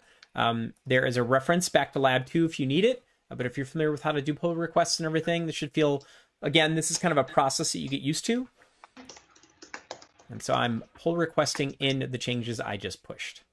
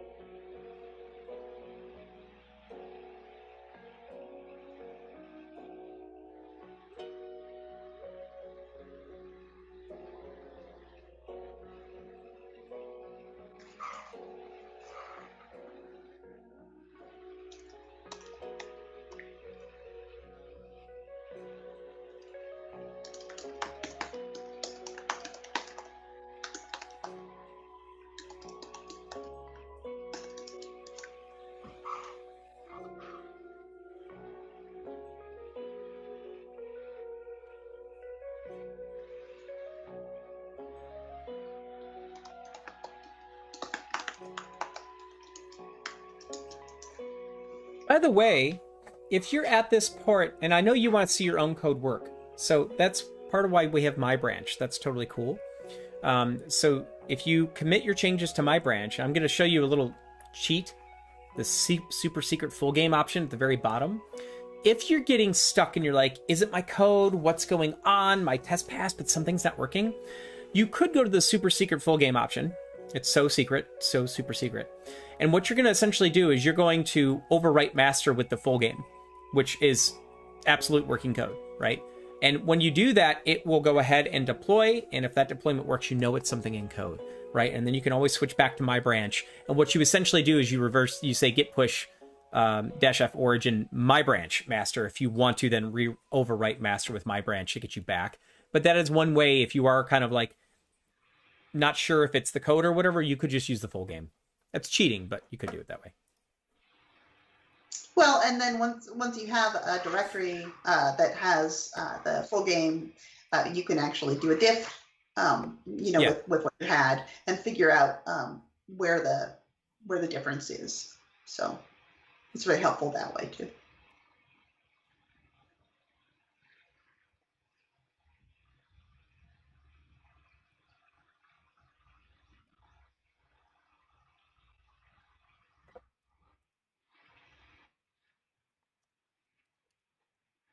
Cool. Woohoo! Yay.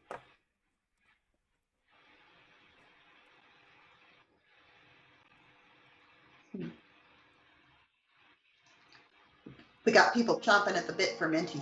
I know, right? We're gonna do it! We're gonna do it!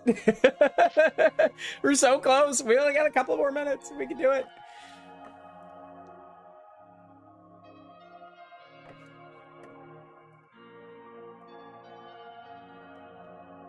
See how we're doing on the completions. Almost there, almost there.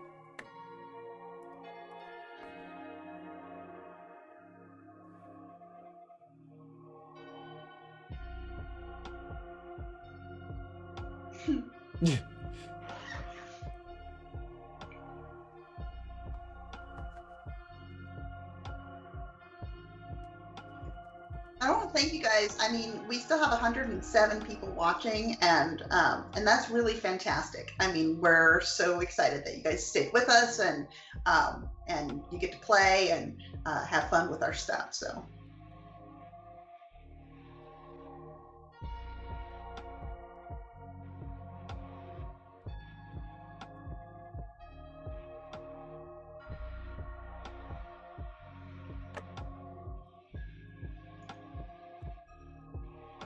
Woohoo, Sean! Yay!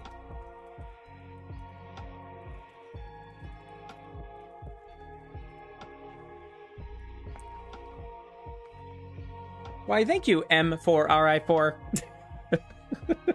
So, Maria has been with us before in a previous workshop, and when I saw her name, I think she popped up on a Menti actually, and I just didn't see the lead speak for Maria. I just didn't see it. So I was like, M4RI4.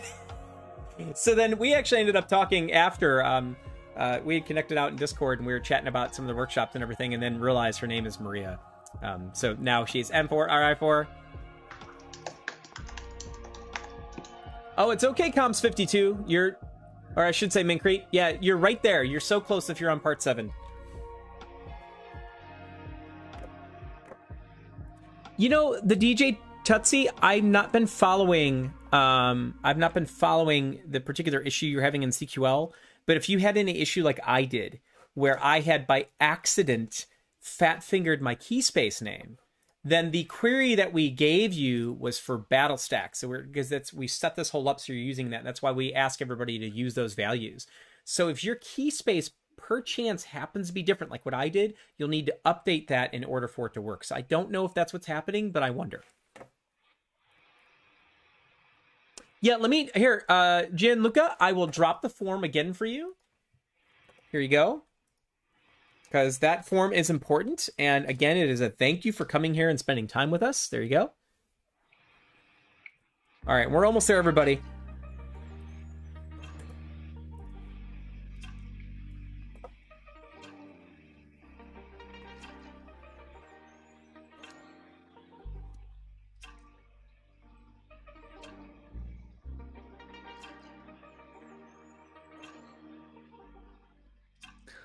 Yeah, there, Ashutosh in YouTube.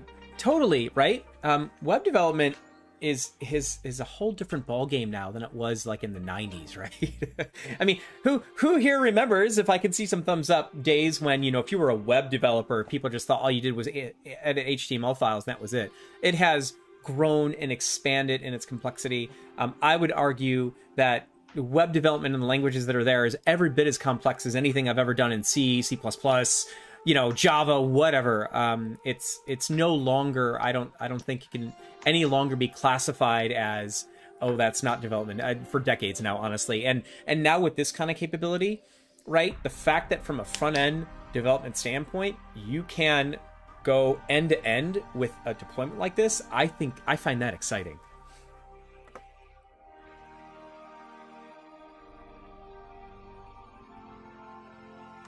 All right, so let's see. We are... Okay, so the time there is up, and I know we're over.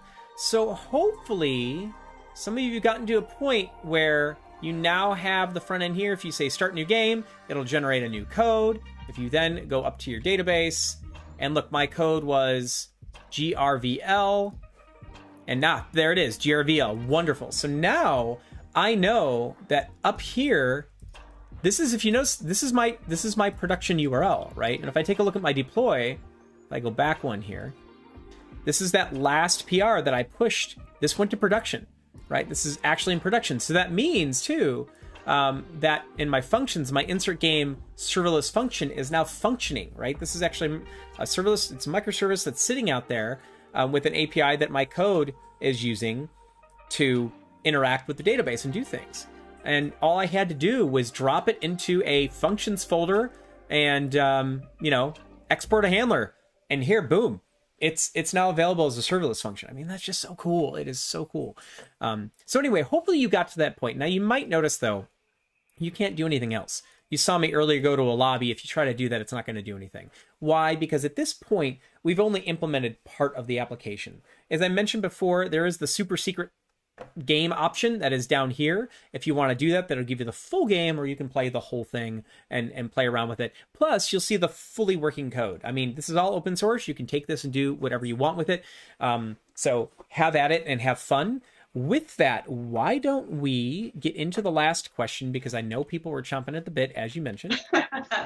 It would only be fair that we do that. People want their swag, right? Swag is important. Everybody wants a goodie. Everyone wants their swag. All right, so let's do it. And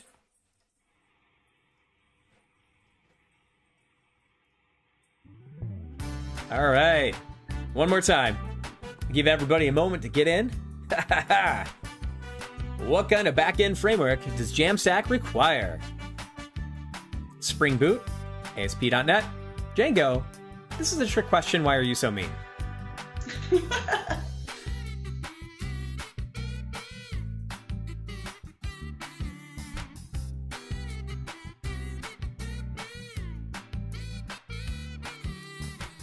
See who got this right. Yes, this is a trick question. Why are you so mean? It's totally a trick question. I'm a jerk. I know. Jamstack does not require a backend framework. That's kind of the idea. That's the point. So yes, I was being a jerk there. I'm glad to see most of you got that right. All right, let's see what our leaderboard looks like.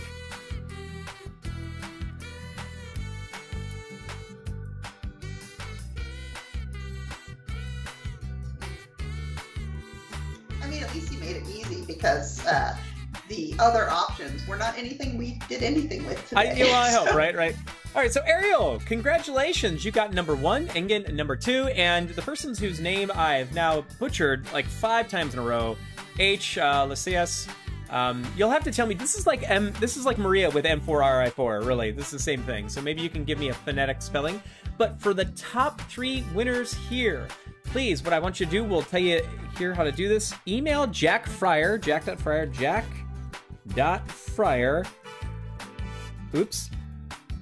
Fryer at DataStax. Now, this next part is important.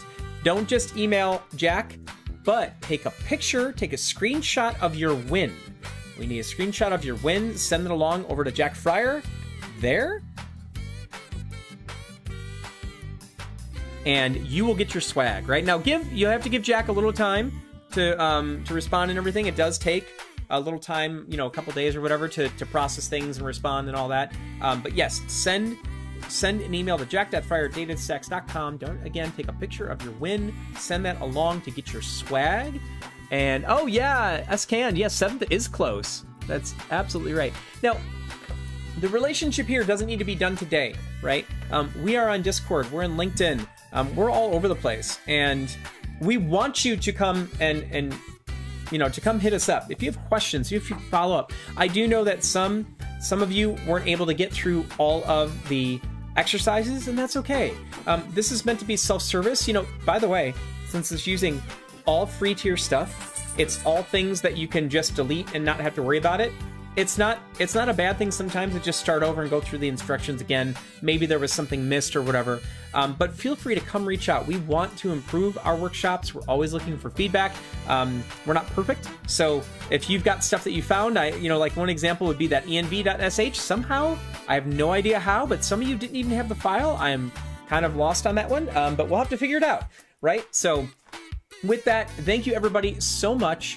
And just to kind of like a final summary of things, just take stock of what you did today and what you can do with Jamstack. You just deployed a fully front stack app, right? And I'm just going to go over this stuff through a full CI/CD pipeline with GitHub Actions using serverless functions. It's globally available through a CDN on Netlify, and you're leveraging like the top NoSQL distributed database with a document API in Apache Cassandra. I mean, like, there were all these things that all just happened, and you all stayed with us and you did them with us together. So we really appreciate you coming on, your involvement and your attention today. I hope you got something out of this, and we hope to see you again in the future. And with that, Kirsten, any final words? Or no, this was great. This was the first workshop where I got to be the color commentator, so that was excellent. I learned that Skype sometimes wants you to reboot your computer. They're owned by Microsoft now, right? So that makes sense. Anyways, but you guys had great questions. You stayed right on it. You know, we're gonna definitely you know, take that feedback and make our instructions even better. And I do hope I see some of you at one of our future workshops.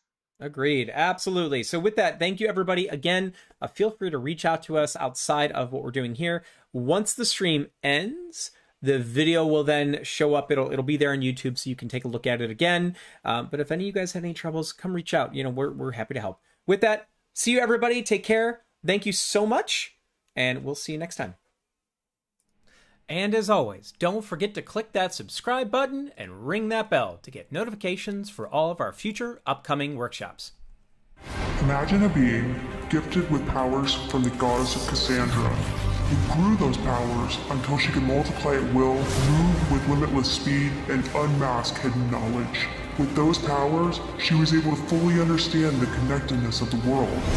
What she saw was a world in need of understanding. From that day forward, she sought to bestow her powers on all who came into contact with her, empowering them to achieve wondrous feats.